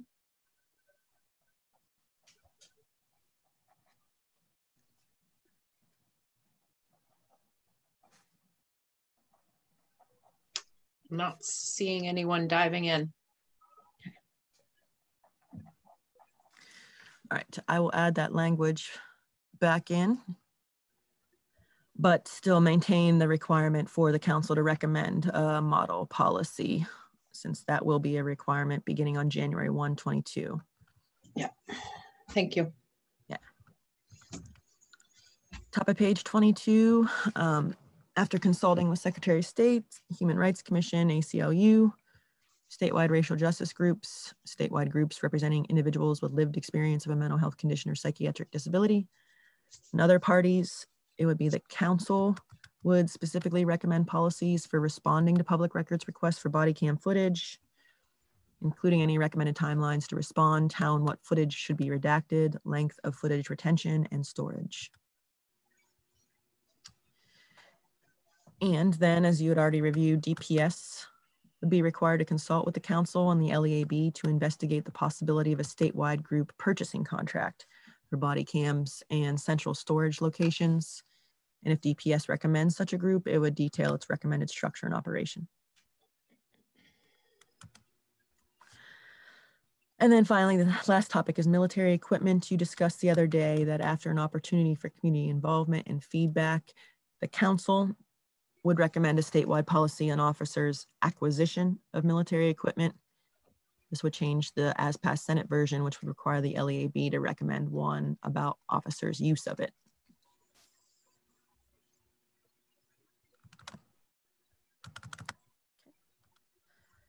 Okay. All right, I'm gonna move on to the next topic, which is state data collection and analysis. You had reviewed this language the other day about the GAC being required to approve population level indicators demonstrating quality of life for Vermonters who are BIPOC.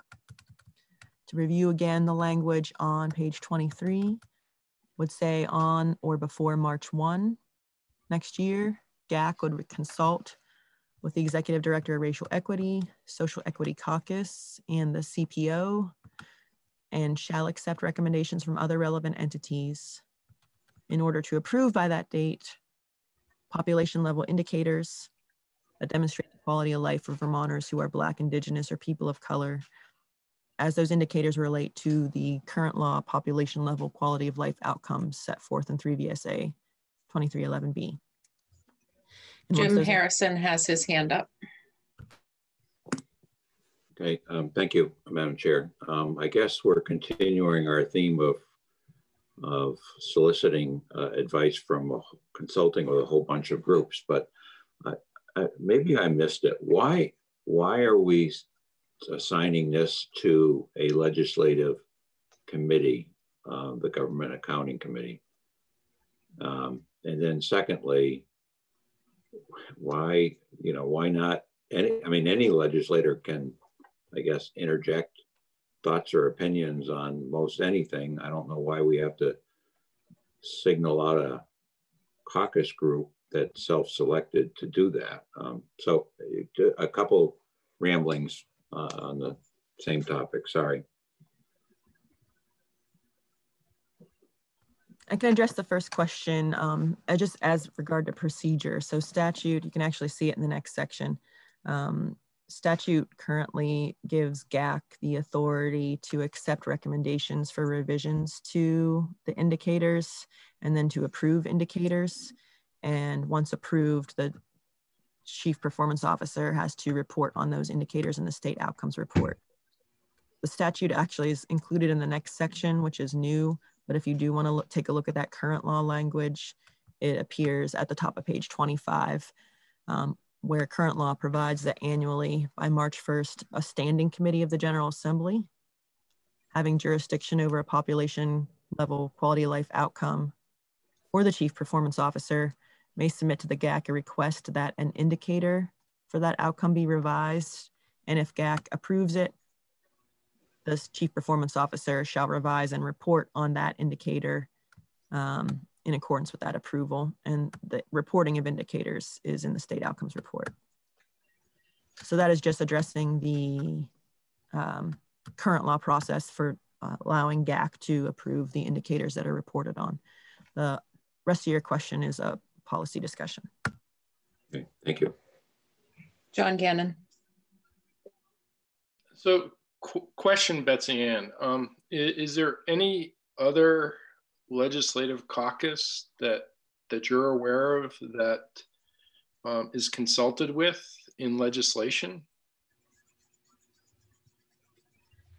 Not that I'm aware of offhand.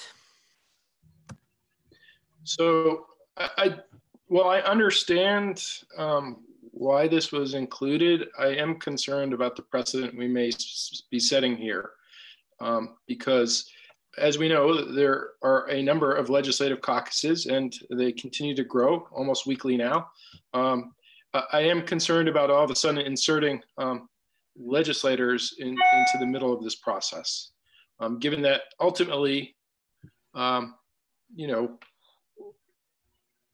just think I'm just really concerned about setting that precedent, unless this is something we commonly do. Especially, how is that, if you have, people from the Social Equity Caucus in there with, the Chief Performance Officer, that may weigh in how decisions are made. So I do share Jim's concerns here. Because it is establishing a precedent. And I just don't want to all of a sudden see a lot of legislation where, different groups are supposed to consult with different legislative caucuses. It's just very.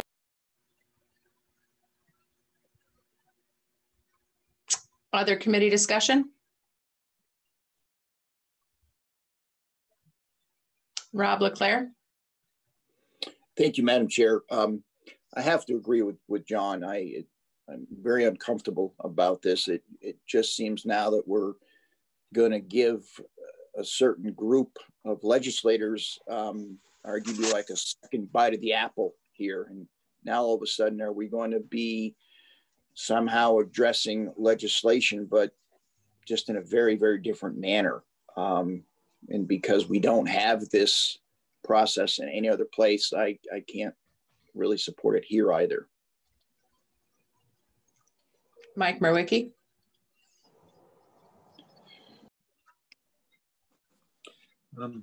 Thank you, Madam Chair. I do support this, and we are in changing times and setting changing precedents. I'm not sure if this is a good analogy, but policies of affirmative action for many years were very controversial. For some people, it signified leveling the playing field. For others, it signified an unlevel playing field where they felt certain groups were being given special considerations. And I think we're in a similar time where we're trying to look at the present and the future through the lens of trying to right some wrongs, and some of them that have gone on in this country for 400 years. I'm not sure if this is, as I said, directly analogous to affirmative action, but I believe while this is a change from precedent, these are times we're in that deserve a change from the status quo to do things a little differently. Bob Hooper. Thank you, Madam Chair. Two things. On line 5, I noticed yesterday the word accept there. Is that received? Is that implement? That seems like a weird word choice, but more to the point, I was under the impression that the caucuses, like I'm a member of the Labor Working Vermonters Caucus and the Social Equity Caucus, and both of those have membership, quote unquote, that is beyond the scope of just legislators. Is that just my impression, or what constitutes a caucus, I guess is the question. That's a good question. Who are we including? I don't know. I mean, there's a number of different caucuses that that operate, so it's hard to know exactly how each caucus considers its membership. Hal, did you want to weigh in on that? Yeah, I just want to point of clarification. Yes, the Social Equity Caucus does include about 75 community members as well as about 75 legislators. As does the Labor Caucus, so, you know, probably a balance.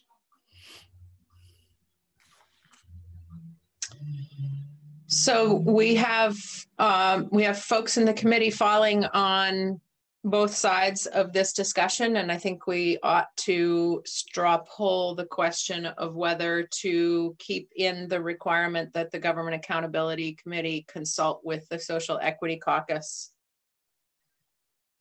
since we seem to have a difference of opinion on this. Any other committee discussion on this question?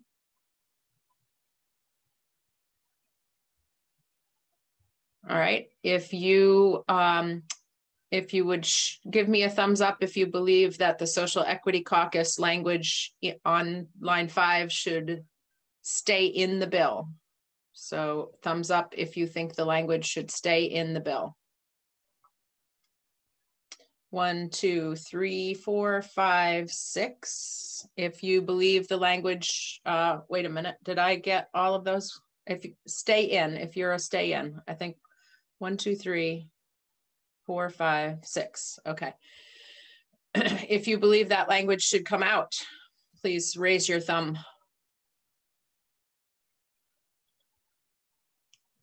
One, 2, 3, 4. 6 and 4 is 10. Wait a minute. Did I miss a thumb? 2, 3, 4. We'll take the missing one. That's okay. Okay. Are you I going to sing appreciate Where's that. Thumpkin? Could have been a finger. So with the missing vote, that would be, did I count my thumb? I don't know if I counted my thumb. 1, 2, 3, 4, 5, 6. I thought I counted my thumb. Maybe we should do it again, Madam Chair. All right, if you would like to leave in the reference to GAC consulting with the Social Equity Caucus, give me a really big thumbs up. 1, 2, 3, 4, 5, 6. All right, if you believe, Bob Hooper's not in his chair right now. If you believe that language should be removed, please raise your thumb right up to the camera. 1, 2, 3, 4, and Rob's thumb makes 5, so that's the missing vote. It looks like a slight majority of the committee is interested in leaving that language in there. So thank you for trying to vote twice, Rob. Are we ready to move along? Marcia.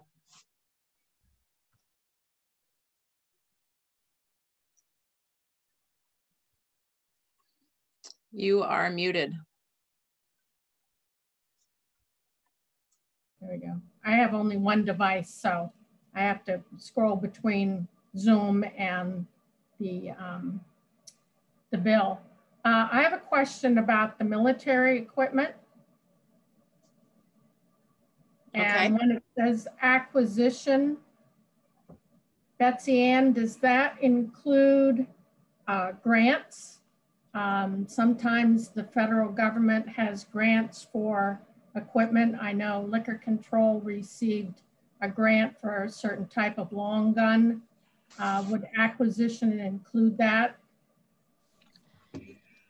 Likely, because I think it's getting at what type of military equipment agencies can acquire and then use. So yeah, if it's an open-ended grant, I think this model policy would describe what could be obtained through that grant. If it's a grant for a specific kind of equipment and this model policy would allow it, then that would be okay. But if the policy would not permit it, then an agency wouldn't be able to use that grant authority to acquire it. Thank you. John Gannon. Just on military equipment, you know, I would expect that as the council develops a policy with respect to the acquisition of military equipment, part of that policy is defining what is military equipment, because we know based on, I know by looking at an Excel spreadsheet of surplus military equipment that has come within the state, you know, some of it is, you know, I would not consider military equipment at all, such as pickup trucks, you know, forklifts. Whereas some other things like mine vehicles, you know, I would definitely consider military equipment. But I think part of the council's responsibility here is to define what is military equipment and what, you know, law enforcement agencies within the state should or should not acquire based on some definition.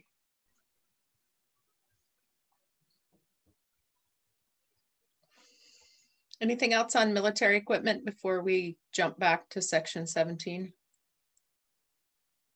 and 18? All right, go ahead, Betsy Ann. I think we got through 17 with GAC approving indicators, and they will be reported on in the next state outcomes report that comes out in September, end of September. That'll be for next year. Section 18 was mentioned when the executive director of racial equity was testifying in regard to the indicators, and there was further discussion about describing the point of collecting outcomes or collecting indicators to measure the state's progress in reaching our outcomes. So this section 18 is in response to that request. It would actually amend the state outcomes report statute, which is in 3 VSA 2311. This requires the Chief Performance Officer, the CPO, to annually, by September 30th, submit to the General Assembly the state outcomes report that demonstrates the state progress in reaching the outcomes of Vermont's quality of life that are already established in law by providing data for the population level indicators that GAC approves. So you've already, that's a current law language. You've already got your outcomes that are set forth in subsection B, which are shown on page 24, line 8. What was proposed is this new language here on page 24, line 3, to further explain the purpose of having state outcomes and measuring, using indicators to measure our state's progress in reaching the outcomes. And this language would provide that Vermont's population level quality of life outcomes are intended to reflect the well-being of all Vermonters, and indicators reported to measure the extent to which outcomes are achieved are intended to represent the experience of all Vermonters, including and especially Vermonters who are members of marginalized groups. With the idea, as I can try to explain and as I understand it, is that these outcomes that are set forth in current law are the goals that the General Assembly has established for our state. We have a prosperous economy, we're healthy, our environment's clean and sustainable, Vermont is a safe place to live, etc. So those are the outcomes that apply to all of Vermonters.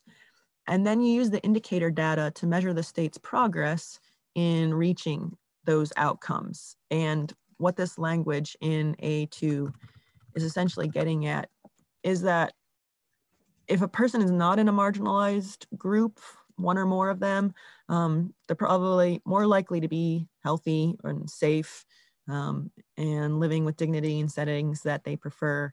Whereas people who might be in more than one or more marginalized groups are more likely to be the Vermonters who are showing up as the outliers in our indicator data. And so that is why there's that language there into saying that the outcomes are intended to reflect the well-being of all of Vermont, and the indicators reported to measure the extent to which those outcomes are achieved are intended to represent the experience of all Vermonters, including and especially those who are members of marginalized groups.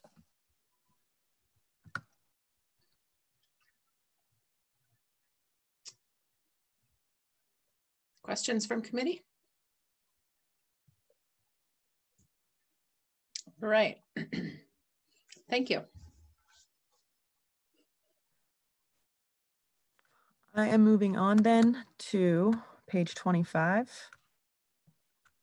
line 11. This is the section, now section 19. This would amend the language that you already passed in S.124, which provides big picture that grants are only available to law enforcement agencies if they're complying with the race data reporting requirements that are set out in current law. You've already discussed adding Representative Donahue's proposed language that grants would also be contingent on an agency reporting death or serious bodily injury when an officer is involved in a mental health crisis response. And then I just happened, I think I discussed this the other day with you, in that looking at that language that you enacted in S.219, it appeared to refer only to a local law enforcement agency there on line 15. And my understanding from speaking with you is that you intended for, or you want that grant contingency to be applicable to any law enforcement agency, not just our local ones, which I would read to be our municipal police. And so the update to this section would be to strike local preceding law enforcement agency on line 15. Makes sense. Is that where you wanted to go with that? I believe that was our intent and our discussion. Anybody want to jump in with a different thought? All right. Okay, page 26, section 20, that reader assistance heading on line 1 is just being eliminated because you already had the more general description of this portion of the bill, state data collection and analysis. But this is the VCIC requirement in line 2 in the new subdivision 2 to require VCIC to come up with definitions that all agencies have to use when entering data into their system of records. And every officer would have to use those definitions when entering crime data into their agency system, which might be Valcourt or Spillman. And the language that you considered adding from the other day appears on line 19, that when VCIC comes up with these definitions, it would be in consultation with the crime research group, statewide racial justice groups, and statewide groups representing individuals with lived experience of a mental health condition or psychiatric disability. Rob. Thank you, Madam Chair. I am using one device as well, and I apologize. Can you tell me what version you're working on from Betsy Ann? I had it, and then I flipped screens and lost it, and I can't find it again. I am on, sorry. It's draft 3.1. It's the annotated version with all the colors. Draft 3.1. Okay, thank you. I'm sorry. Thank you. Yeah. All right, I'm gonna move on then. Page 27, we've got the LEAB. Section 21 is repealing it where it currently lives in law, not the right place, moving it to where it should be in law, which is under the Department of Public Safety, because it is, and it was created within the Department of Public Safety. To advise the commissioner, the governor, and the General Assembly on issues involving the cooperation and coordination of all agencies that exercise law enforcement responsibilities. There will be no changes to this. You haven't discussed any from the version as passed the Senate, but big picture, the Senate would add several members to the LEAB. The chief of the Capitol Police is one. The law enforcement officer appointed by the president of the VSEA. And I keep forgetting to pull it up, but it's in the summary. I looked at it the other day. There were 2 other ones that the Senate would propose adding to the current membership of this advisory council. I want to say it's related to fish and wildlife and motor vehicles, because they don't currently have a specific seat. Mm-hmm. But otherwise, the only change to this would be the updating amendment to the name of the Criminal Justice Training Council on page 28. So now it's just the Criminal Justice Council on line 15. The only other changes to this LEAB statute, even though it's getting deleted one place and put in another place, is just to update the quorum in acknowledgement of the new members that would be added. So, but no change to that from as passed the Senate.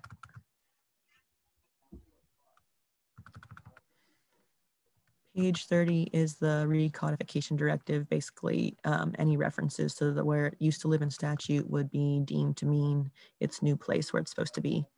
And then section 24 would require it to report in 21 on the ways towns can increase access to law enforcement services.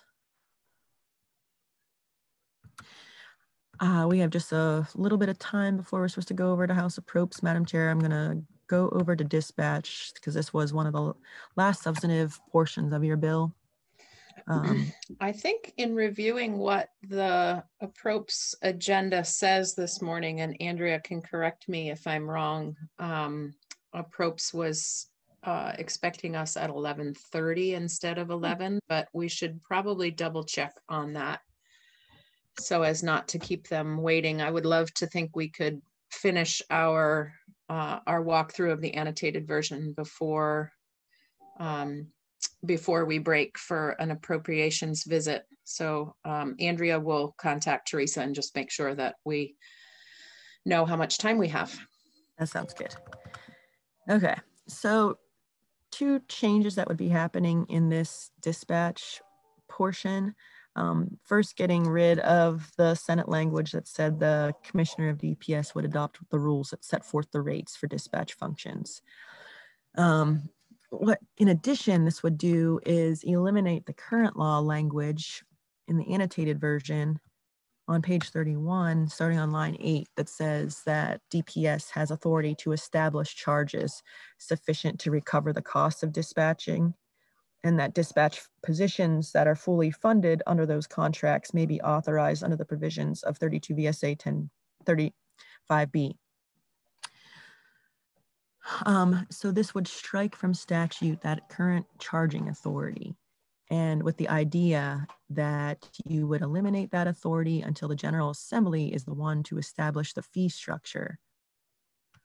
We'll just jump ahead to the language that I currently had, based on, it was my understanding that they were charging under some contractual agreements, and with direction from the chair, the idea was to allow them to continue to charge under their current contracts, but not charge more, and allow them to charge less, but not to allow them to charge anybody else any new fees under any contractual arrangements until the General Assembly establishes a fee structure. But we just heard from Nolan this morning that, and DPS confirmed that they're not currently charging under any contracts. So it seems like if that's the case, you don't need this new language, at least part of it, on page 34.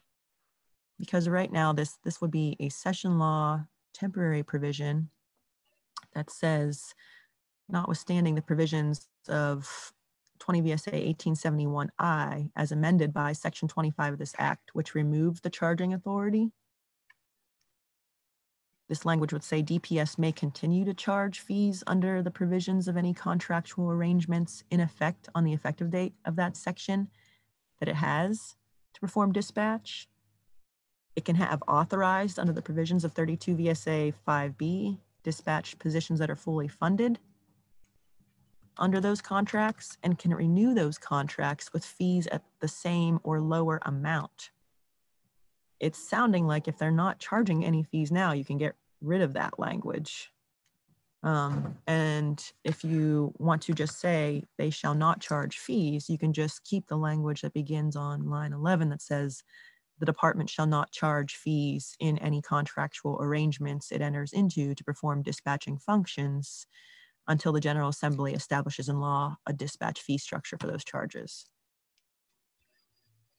Does committee feel comfortable with eliminating this language? I wanted that to go in just to make sure that we weren't inadvertently handcuffing DPS in any way while we wait for them to resolve this issue of how to equitably fund dispatch services. But it sounds like that may have been unnecessary. So are we good with removing this? All right. I'll do that for the next draft.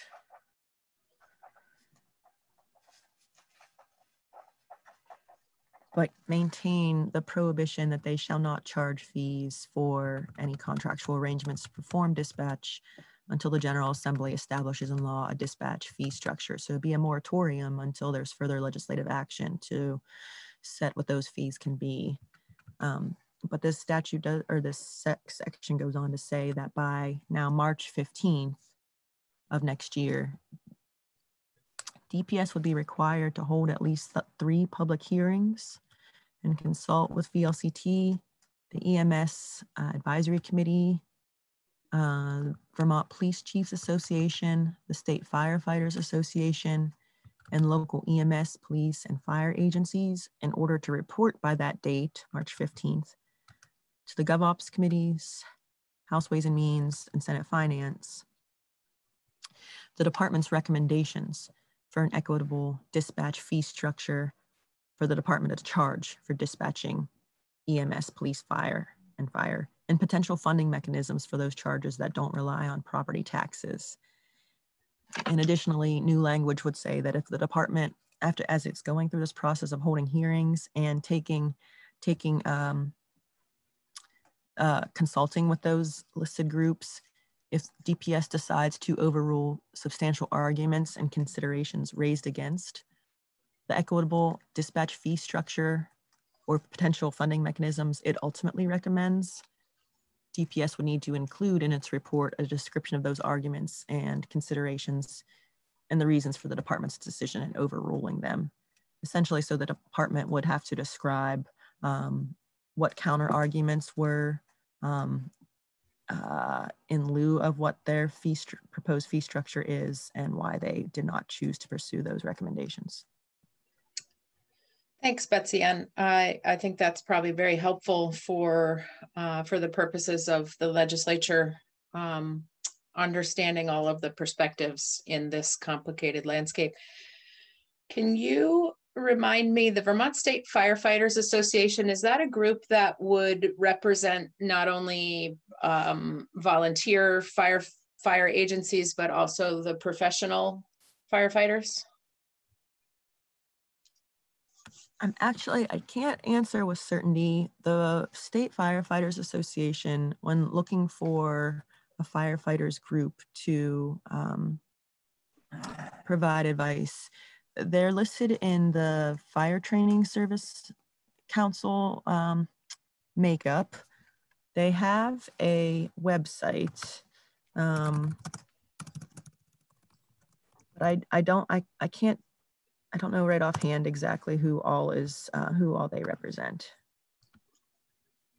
I'm looking it up right now. Yeah, I appreciate taking a moment to just take a peek at this. We want to make sure that our smaller towns that rely on mainly volunteer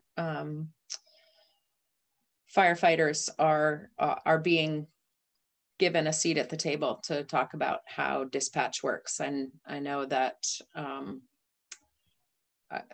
oftentimes when I attend town meeting, at my 3 town meetings, there are long discussions about the line items that relate to the fire department. And I think we just want to make sure that we're not setting up a scenario where the creation of some dispatch fees in the future means that the firefighters themselves see a smaller appropriation from their town because it hits that line item in the very tight town budget.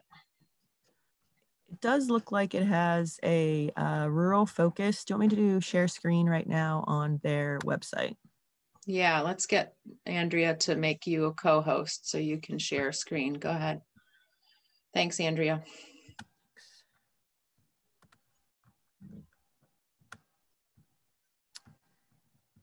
Okay.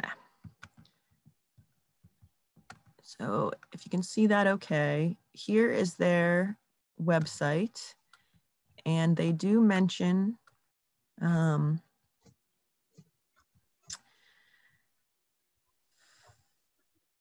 see. This one sentence that I was looking at, the association continues to work hard to identify and address the needs of firefighters in Vermont's rural fire departments. They discuss having a diverse membership. Support 236 fire departments throughout the state. That sounds like a fair representation.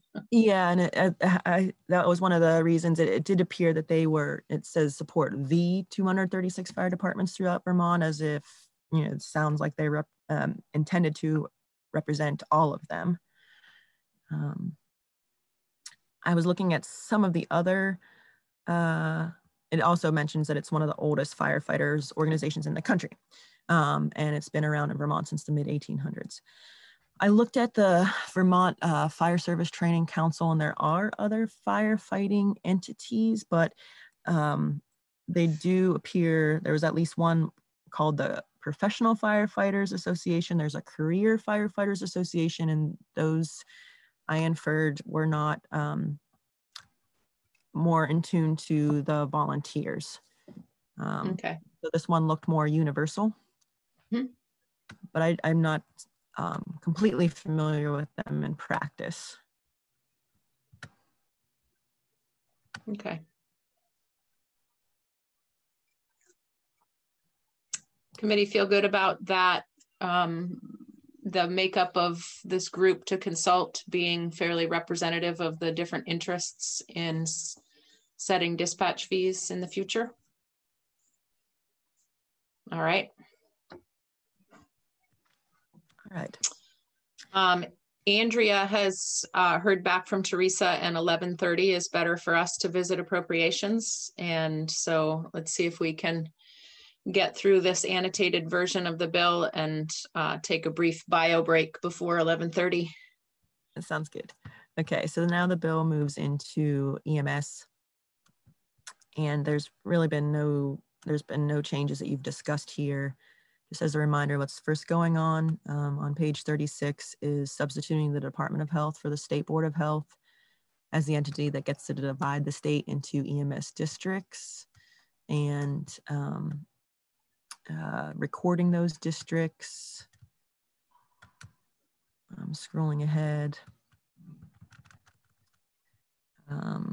Just more substitution of the Department of Health for the State Board of Health as to making recommendations about EMS districts. A more substantive provision on page 37 is in regard to qualifications for getting an ambulance license, like so for an ambulance service. And this is language that the Senate was considering about ambulance services having to provide their services in a non-discriminatory manner. So in order, this language provides on page 37, line 20, in order to obtain and maintain a license, an ambulance service shall be required to provide its services in a manner that does not discriminate on the basis of income, funding source, or severity of health needs in order to ensure access to ambulance services within the licensee's service area. And Department of Health would be required to adopt rules on that provision. Senate heard about this issue from Mr. Drew Hazelton, who's on the EMS Advisory Committee and leads an EMS ambulance service, about some of the ambulance services that have been able to get a license. And it's essentially just a very good license to get because they're just working for certain hospitals, for example. And so it was having an impact on other ambulance services in their service area.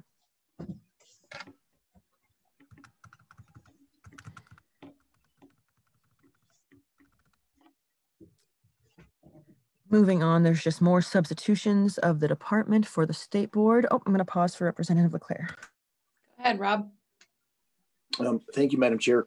So, Betsy Ann, so does that mean that it would remove any and all discretion that an ambulance service may have as far as, especially if it's a for-profit entity?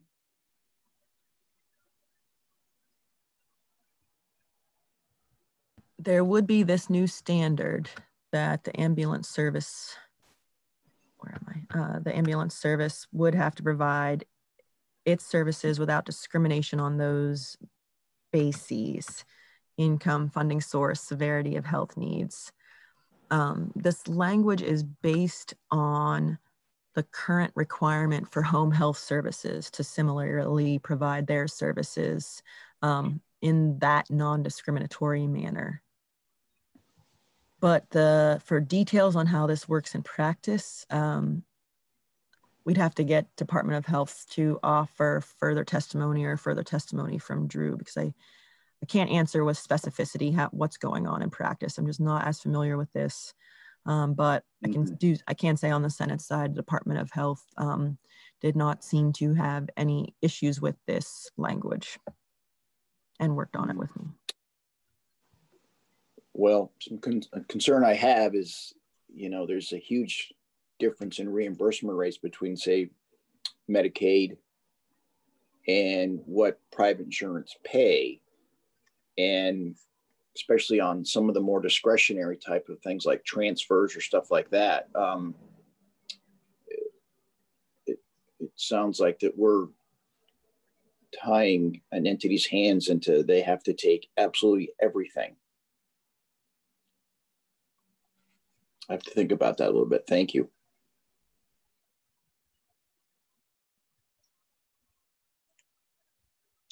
Okay, other committee discussion before we move on?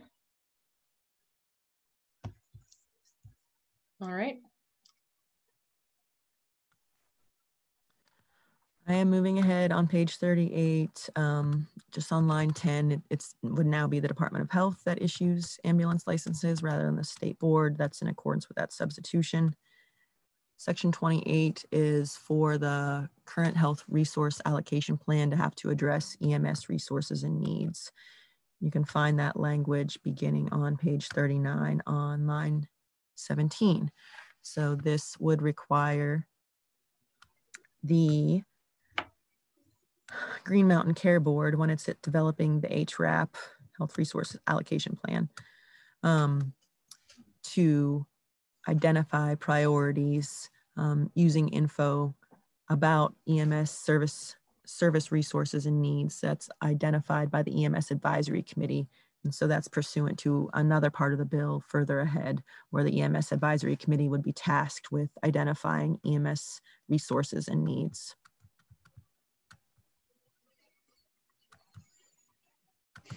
Big picture, so the HRAP addresses with more specificity what the EMS resources and needs are in the state. As we move ahead to page 40 in section 29, there is language that's a follow-up to your bill that eliminated the requirement for an EMS personnel to be credentialed by their affiliated agency. Their affiliated agency is either, it's like your hospital or your, an ambulance service or a first responder service. The General Assembly eliminated the requirement for that credentialing by an affiliated agency, because EMS personnel are still required to get licensed and then certified. But there maintains the current law requirement that you actually have to be affiliated with an affiliated agency in order to hold yourself out as an EMS personnel, an EMS provider. So a lot of these changes are just maintaining that requirement and making it clear that it's still required to be affiliated with an affiliated agency. So you'll see throughout here references to affiliation being added in just to ensure that that's still reflected in the law. As we get to page 41, line 18, there is the requirement you heard, I think, a testimony on from Professor Malone about Department of Health having to establish by rule at least 3 levels of EMS personnel, instructors, and the education required for each level. Right now, by Department of Health rule, there's only 1 level instructor. And the proposal is to just allow more people to be able to be instructors to give different aspects of EMS training to address the EMS shortage. As we move through page 42, there is just using the defined term emergency medical treatment instead of care. That was just a technical correction. Treatment is the defined term. There's language on page 42, line 17, just that making explicit that there's an affiliation requirement still. It's no change to current law. Page 43 gets to that psychomotor skills testing. So we talked about this the other day, where as a condition of national certification, you do have to get psychomotor skills testing, that hands-on testing, to make sure that you're adequately trained to be EMS personnel. That national certification does allow some of the lower license levels to either take NREMT psychomotor skills testing, or it could be part of a course. And the proposal from Professor Malone and some of the other EMS providers is to allow psychomotor skills testing either by demonstrating those skills competencies as part of your education required for the license, or by NREMT's psychomotor exam. So it's an either or ability. And I think Leclerc raised his hand. Go ahead, Rob. Thank you, Madam Chair. So does that psychomotor term skill have to stay, or could we just say hands-on? It'd be easier for me if we said hands-on. I mean, is there a reason that it has to be referred to that way? I think it actually does. Not only is it a common term, but I do think that NREMT discusses psychomotor examinations. And so it probably makes the most sense to leave it in as psychomotor skills testing, because that's what all the EMS personnel were referring to it as, and I think it's because it's that NREMT requirement to have psychomotor skills testing. To use some other term, it just might cause even more confusion than psychomotor skills testing already does. Well, that term is as clear as mud for me, but thank you. Thank you.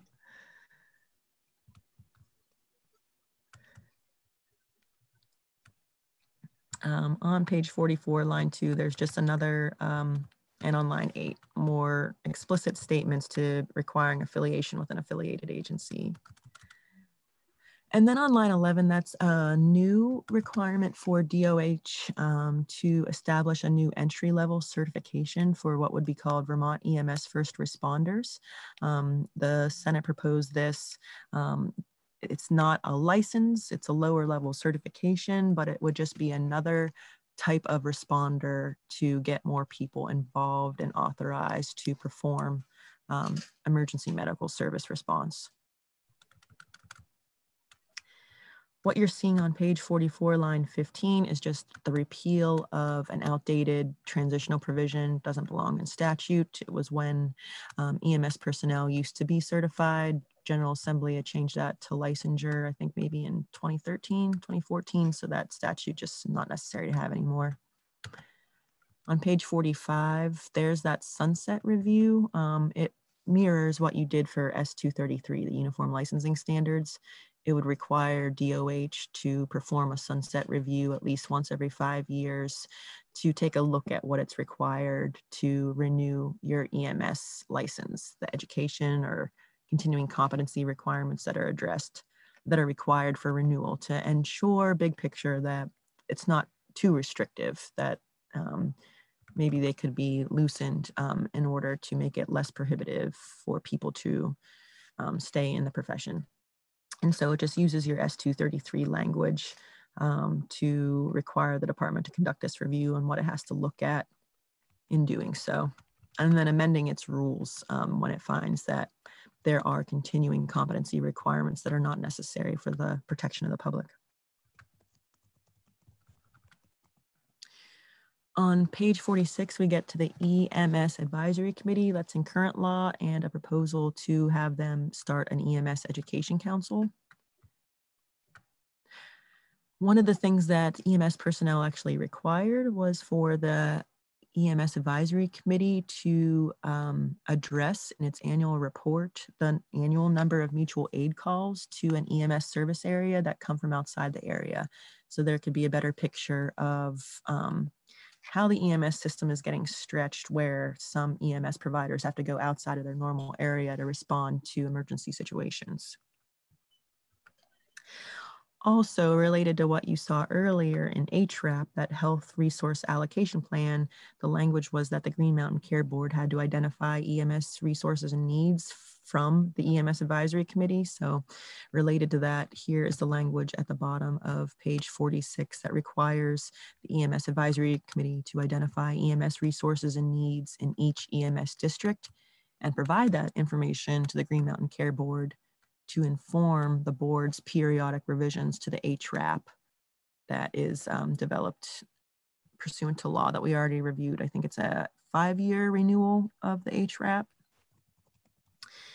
And then separately, another proposal that the Senate made is to require the establishment of an EMS Education Council, which can sponsor training and education programs required for licensure in accordance with Department of Health's required standards for training and education, and provide advice to the Department of Health regarding the standards for EMS personnel licensure and any recommendations for changes to those standards, to try to have more resources available for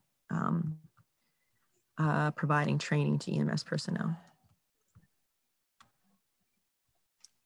Section 30 is just an update. So this statute provides the current funding mechanism for EMS training. It actually flows through the Fire Service Training Council. But what's going on here is on page 48 is just, so this subdivision 4 currently provides that $150,000 gets allocated to the EMS Services Special Fund for the provision of training programs. And it currently says for only EMTs, advanced EMTs, and paramedics. What this would do is add in the new certified Vermont EMS first responder certification that this bill would enact into law, but then also allow it to be used for current licensed emergency medical responders, the EMRs. That's a current license type, and they just weren't addressed in being able to get have access to that training funding. So that would add that there. Section 31 provides transitional provisions to make all this EMS provisions happen. So there'd be a rulemaking deadline of July 1 of next year, because they are required to adopt some rules by the provisions of this act. As far as the ambulance service language, that new requirement for the non-discriminatory qualifications and being able to obtain and maintain an ambulance service license would apply beginning on July 1, 21. Or it could be on the effective date of the Department of Health's rules that they adopt, because they are required to adopt rules on how they're going to administer that non-discriminatory language. And so it takes effect on whichever date is later. The rules have to be there in place so they can administer that. The rules are currently have a deadline of July 1, 21 up above in sub A, but as you can see, it is possible for LCAR to extend that rulemaking deadline. LCAR has that authority. Page 49 in sub C, this is a transitional provision to address how the current instructors will transition into the new 3 levels. So currently there's only 1 level of instructor, and this language is saying any person who's licensed as an EMS instructor coordinator under the Department of Rules in effect immediately prior to the date of the rules establishing the new 3 levels of instructor licenses are going to be deemed to be licensed at the level that's consistent with the scope of practice for each of the 3 new levels. So it's like how to get the current people who are currently under that 1 license type into the appropriate license type when there's going to be 3 of them. Subsection D is talking about the development of that new EMS first responder certification. So this would require Department of Health to consult with the EMS Advisory Committee, University of Vermont's Initiative for Rural Emergency Medical Services, and any other relevant stakeholders in developing that new Vermont EMS First Responder certification so that it's established by July 1 of next year.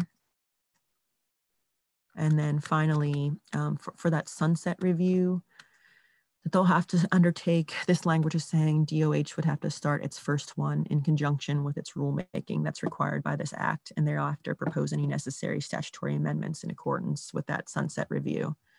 So they do have to review their rules and to go through rulemaking, and at that time, that's when they would be conducting their first sunset review, because they'll already be in there looking at the rules.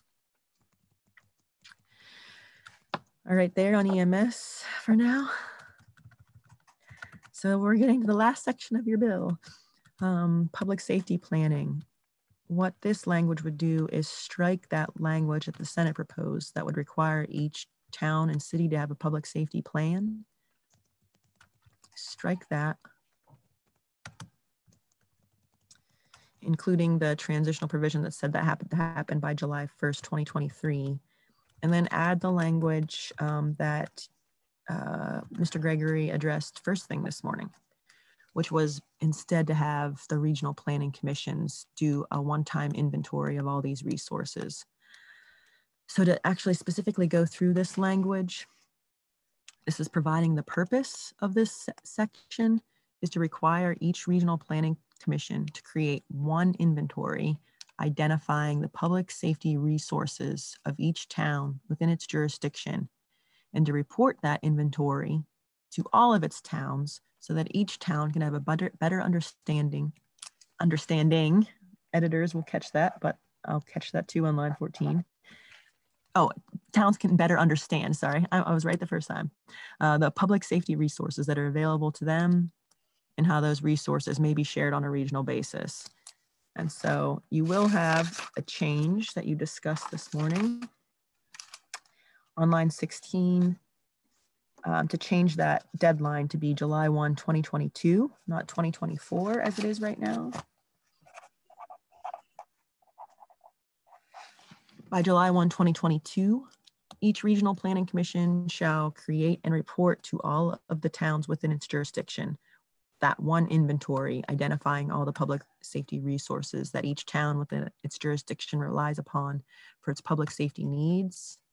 And as part of this inventory would need to identify, at the top of page 54, any mutual aid agreements for public safety resources that its towns may have, and any of its towns that have a public safety plan, which were a couple of the items that you addressed the other day. And then at the end, there's a definition of public safety resources. It means the law enforcement, fire, EMS, and dispatch entities that provide their services to a town. Rob LeClaire.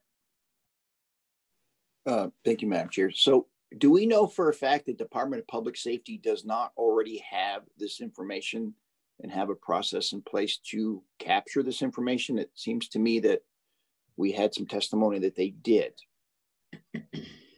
Am I missing something here? Anybody have a recollection of the details of that? I think that we supposed that they did with respect to policing services, but with respect to fire and EMS and the various ways that dispatch for those three emergency services categories might be acquired. We weren't sure. I wasn't sure. Betsy Ann? I think we were looking at in the context of emergency management. There is the requirement for there to be those local emergency management planning committees that have to identify and report up the chain what sort of emergency management resources they have. But that's for the purpose of addressing all hazards events, so real emergencies. So you might find that fine as is. I think the one distinction with this is whereas that current law requirement looks at emergency management for all hazards event, this is focused more on just addressing a town's standard public safety resources that it has outside of an all hazards event. Is the main distinction I see between the two. It's up to you to decide whether you think the information's already out there enough as is under the emergency management provisions. Rob, do you have a strong preference on that? I mean, it seems to me that the RPC's reporting that information back to municipalities, especially with respect to mutual aid agreements that are going on in their region, might be helpful in prompting future conversations about how to collaborate with neighbors. Yes, I agree with that assessment, Madam Chair. Thank you.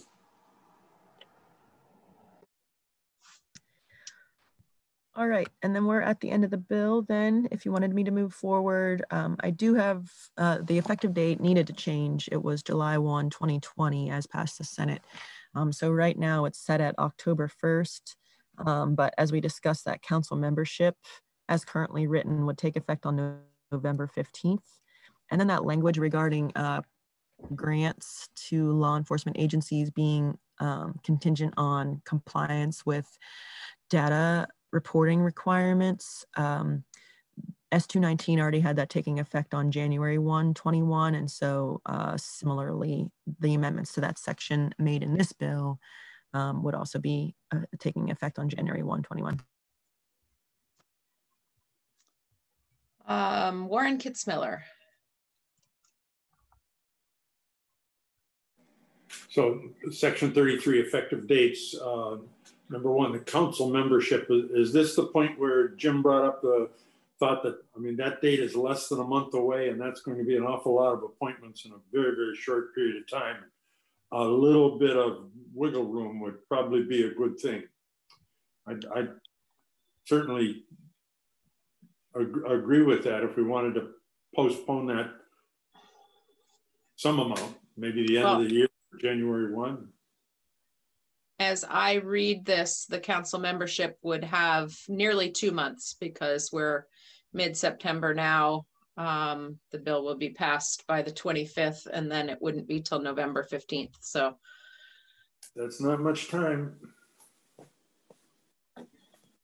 How are we going to get there's a lot of people making appointments, and how are we going to get the word out to them? And they have to talk to their whole membership and perhaps membership of other entities. And it just seems awfully tight to me. I don't know. I'd actually ask Jim if he's still holding that opinion, and I'll go with the group, but just I worry that that's awfully tight. JP. Go ahead. Oh, I might just throw out. Go ahead, JP, and then we'll come to Jim. I might just throw out a possible compromise of December 1st. It gives them another 2 weeks, but maybe that'll help some. Jim? But any delay works. I guess I was given a little comfort that it may not be a full council on November 15th. And the council could still operate as long as they met and had a quorum of 13.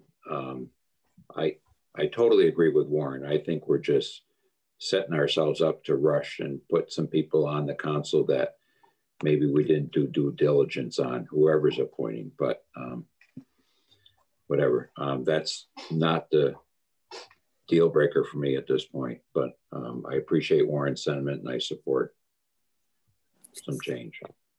And I would ask, what's the rush? Is there any reason why we should not give them a little more time? Well, I think the rationale that I expressed earlier is that this council has some significant projects that we are asking them to embark on, and that we wanted it to be the newly constituted council as opposed to the current makeup of the council. That's really the rationale. And the newly constituted council is going to be that balance of law enforcement expertise coupled with civilian perspectives, so that when they're doing their work that has outlined in what used to be Section 10A, what section is it now, Betsy Ann? All the reports back? I think 16 now. Yeah. Okay. All of the tasks that we are asking them to embark on, I think would be better accomplished with a balance. Other committee discussion on this? Bob Hooper? I'm sympathetic to Warren's comment, but I think, so many of the positions are designated by who sits in a particular chair. And I think that in the public realm, there's so much eagerness to get involved in this that, I mean, the VSEA person could probably be named tomorrow. I imagine they know exactly who they would put forward, as probably do the troopers. I don't think in that realm it's going to take a long time to get people forward, because they've been looking to do this for a while, and I imagine have been giving serious consideration to who would be a good candidate. I'm somewhat thinking that it's not as big an issue as we're making it. Other perspectives? Rob? Well, I know you'd be disappointed if I didn't add mine, so my objective is not to disappoint you for sure. I guess I do look at it quite differently, is because we have such a diverse group, and these are folks that have never been on this council before. There is an awful lot of work that is being delegated to this council, and you need to pick the right people, but you also have to have the right people to pick from. And that's people who are willing to put in the time and effort to do this. I am concerned that we get way too tight of a timeline here. This is a very, very important job, and people need to know what they're committing to.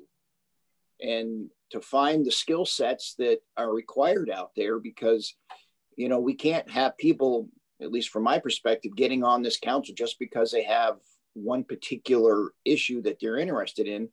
They're going to be asked to deal with a lot of different areas. And I'd rather take a little time, make sure that the groups that are being asked to have the opportunity to get the right people that have the interest to represent them. Thank you. Well, I will make note that that JP did offer up the idea that we would push that back to December 1st, which gives basically a full month from the time of election season to when people are transitioning away from campaigning and back into their administrative roles, which might help them have the time and personnel to focus on this. So I guess I would ask the committee to consider JP's compromise proposal. Warren and then Mike. Oh, mine is only a comment. You are my chair and I will do as you wish, happily. If you think we should consider JP's compromise, I'll support that. But it's also 11:27 at the moment, and you have 3 minutes to get into a different meeting. You are correct, and I was hoping for a bio break. Rob, your hand is still up, but I'm going to jump to Mike in case that was an inadvertent leaving your hand up. Go ahead, Mike. Sure, I'm ready to go with JP's compromise there. All right, can we straw poll that? Everybody okay with December 1st for the makeup of the new council? JP's not voting for it, but he proposed it, so I'm going to assume that. All right, good deal. Thanks, JP. All right, so why don't we go ahead and ask Betsy Ann to make that change. I think that with the 2 minutes remaining, I'm going to suggest that we go ahead and go on break right now. That doesn't give Nolan time to come back and review the fiscal note with us, but we'll do that immediately when we come back. So why don't we break for committee right now until, I don't have a sense of how long appropriations is going to need us. And so I don't want to take a full half hour if we don't need it. Rob, how long is your noon meeting likely to be? Well, it could be 45 minutes, Madam Chair. If I can get out sooner, I will. I will keep you posted if that works for you. Yes. Would you feel comfortable with us resuming in committee at 12:30, knowing that you can always come back to sections of the bill that we may have already jogged or skipped partly? Yeah, I'll try to do that, and I appreciate that. Thank you. Okay. So why don't we break for committee for 1 hour right now, and we'll come back at 12:30 in hopes that Rob can be done with his noon meeting in time to join us for a final walkthrough with Betsy Ann. JP, question? We're going to use the same Zoom meeting thing or information, I would or do we assume need so. to change it? I think that'll still work, won't it? I would assume that we can jump back on the same meeting. Andrea? Okay. Yeah. Yes, we can. But I can send a new Zoom invitation to begin at 12:30 if you'd like. We can end this one. Okay, why don't we do that? And for folks who are following along from the YouTube gallery, we'll be back at 12:30. Okay. See you in appropriations in a moment.